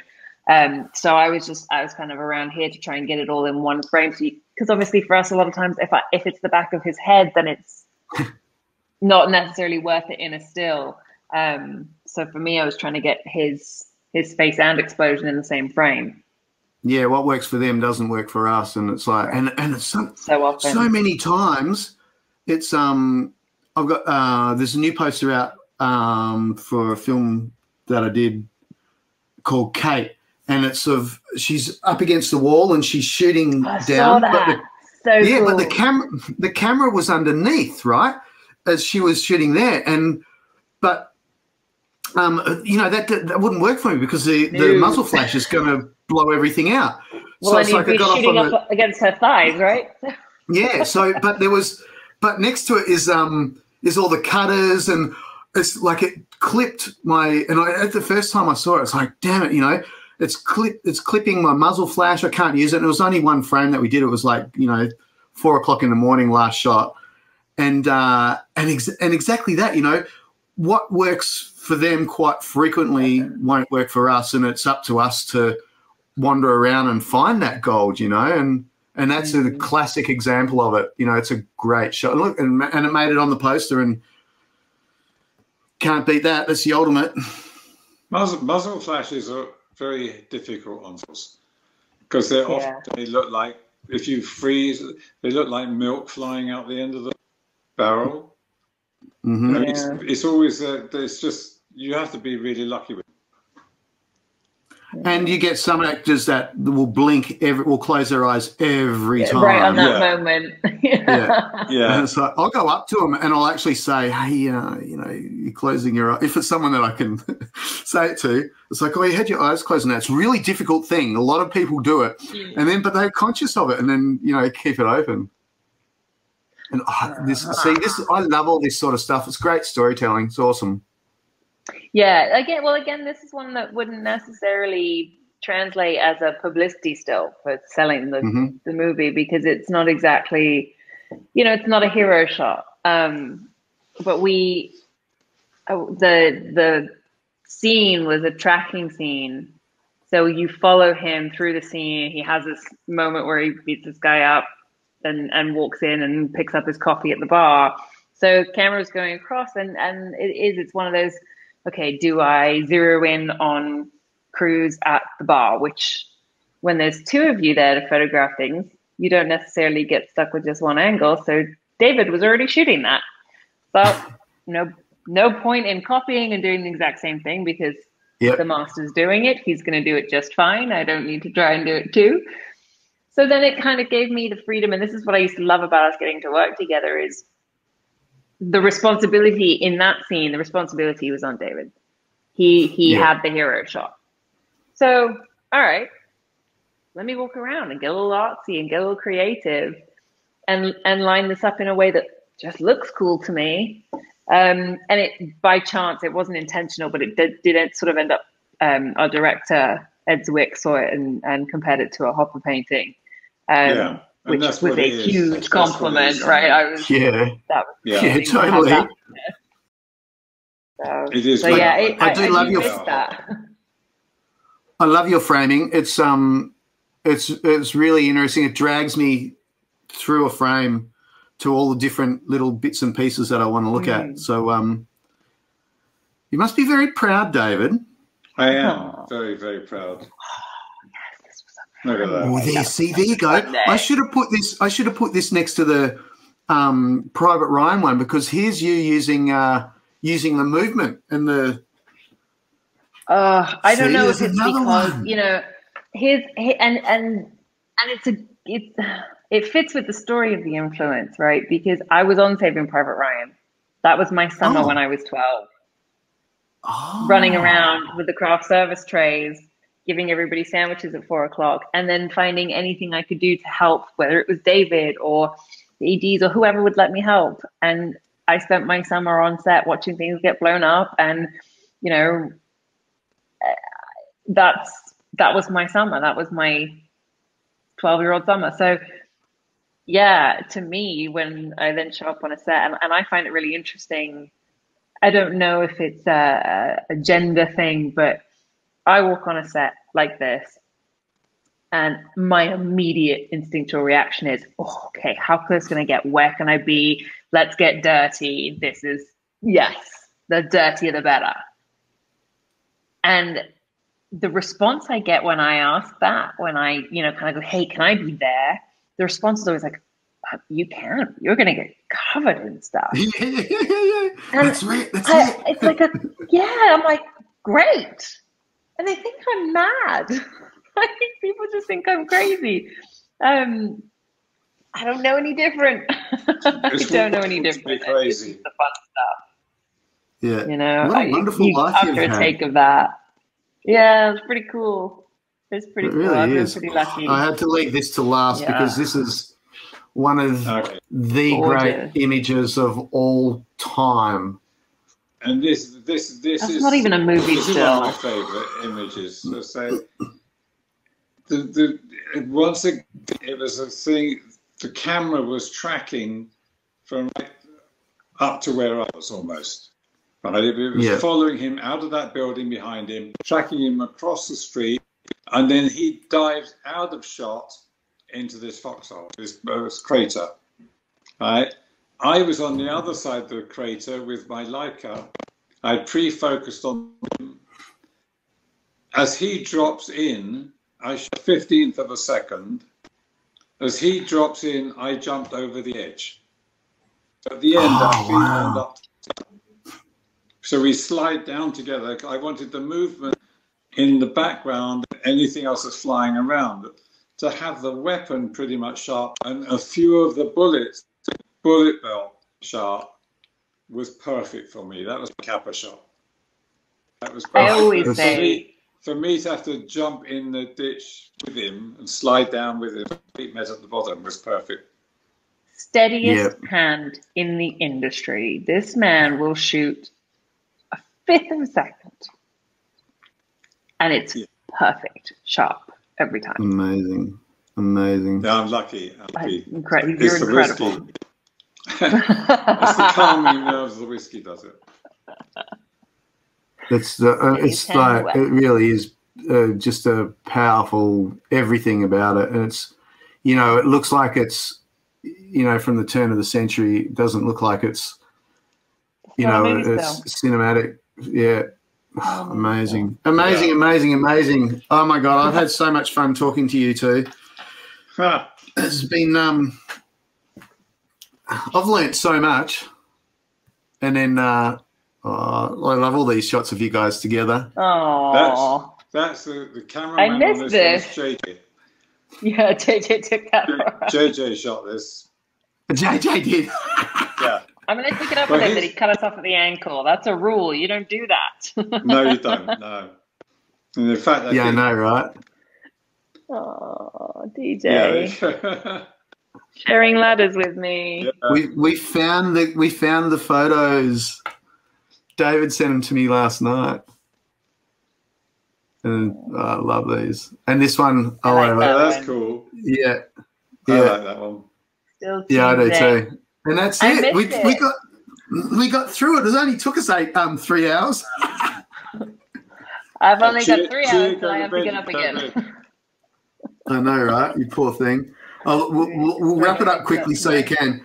But I just got to say thank you to you two. And we've been trying to get this together for a long time, and I'm glad it's happened when it did. And it's I have to say the flow of our little chat is probably the best that I've had. It was just it's just three friends shooting the crap about photography and photos, and I really appreciate you guys making the time to talk to me, because it's just wonderful. It was a lot of fun for me, and it was a lot of fun to be on this show with you. So it's awesome, and with yourself, you're a great host, you're a great photographer. So thank you. You are a very good host. Very good host. Thank you. Should make a living. That's very cool. We have to do another 5-photo folio. We have to get DJ on, right? Yes, that would be great. Okay. Yeah, it'll be fun. It's making me miss still Team James. I know, right? Yes. Because it's a lot of fun. Where we all do 5 photos. It's quite fun. Maybe we could just do it. We'll give it a couple of months, and then the 3 of us just do a 5 photo and keep it down, and we just tell our own stories. How about that? Love it. It'll be different photos every time. Yeah. Love it. All right. No, thank you so much, you two. It's been an eye opener for me, and it's been a bit of a journey for all of us. I think we're all like, oh wow, and just remembering photos and stories behind them. I know, right? Yeah. So there you go. I'm now going to jump in my pool and have a glass of wine with it. I have to say, this is a first for DJ and I as still Steve James to get to do this together. So thank you for having us. It's really cool. Yeah, I agree. It's so awesome. Oh, my pleasure. It was fun. And in the early days when we were planning this, Chia and I thought that would just get you on, and then I'd bring her in as a surprise. Crash it. Like party crasher. So but I think it actually...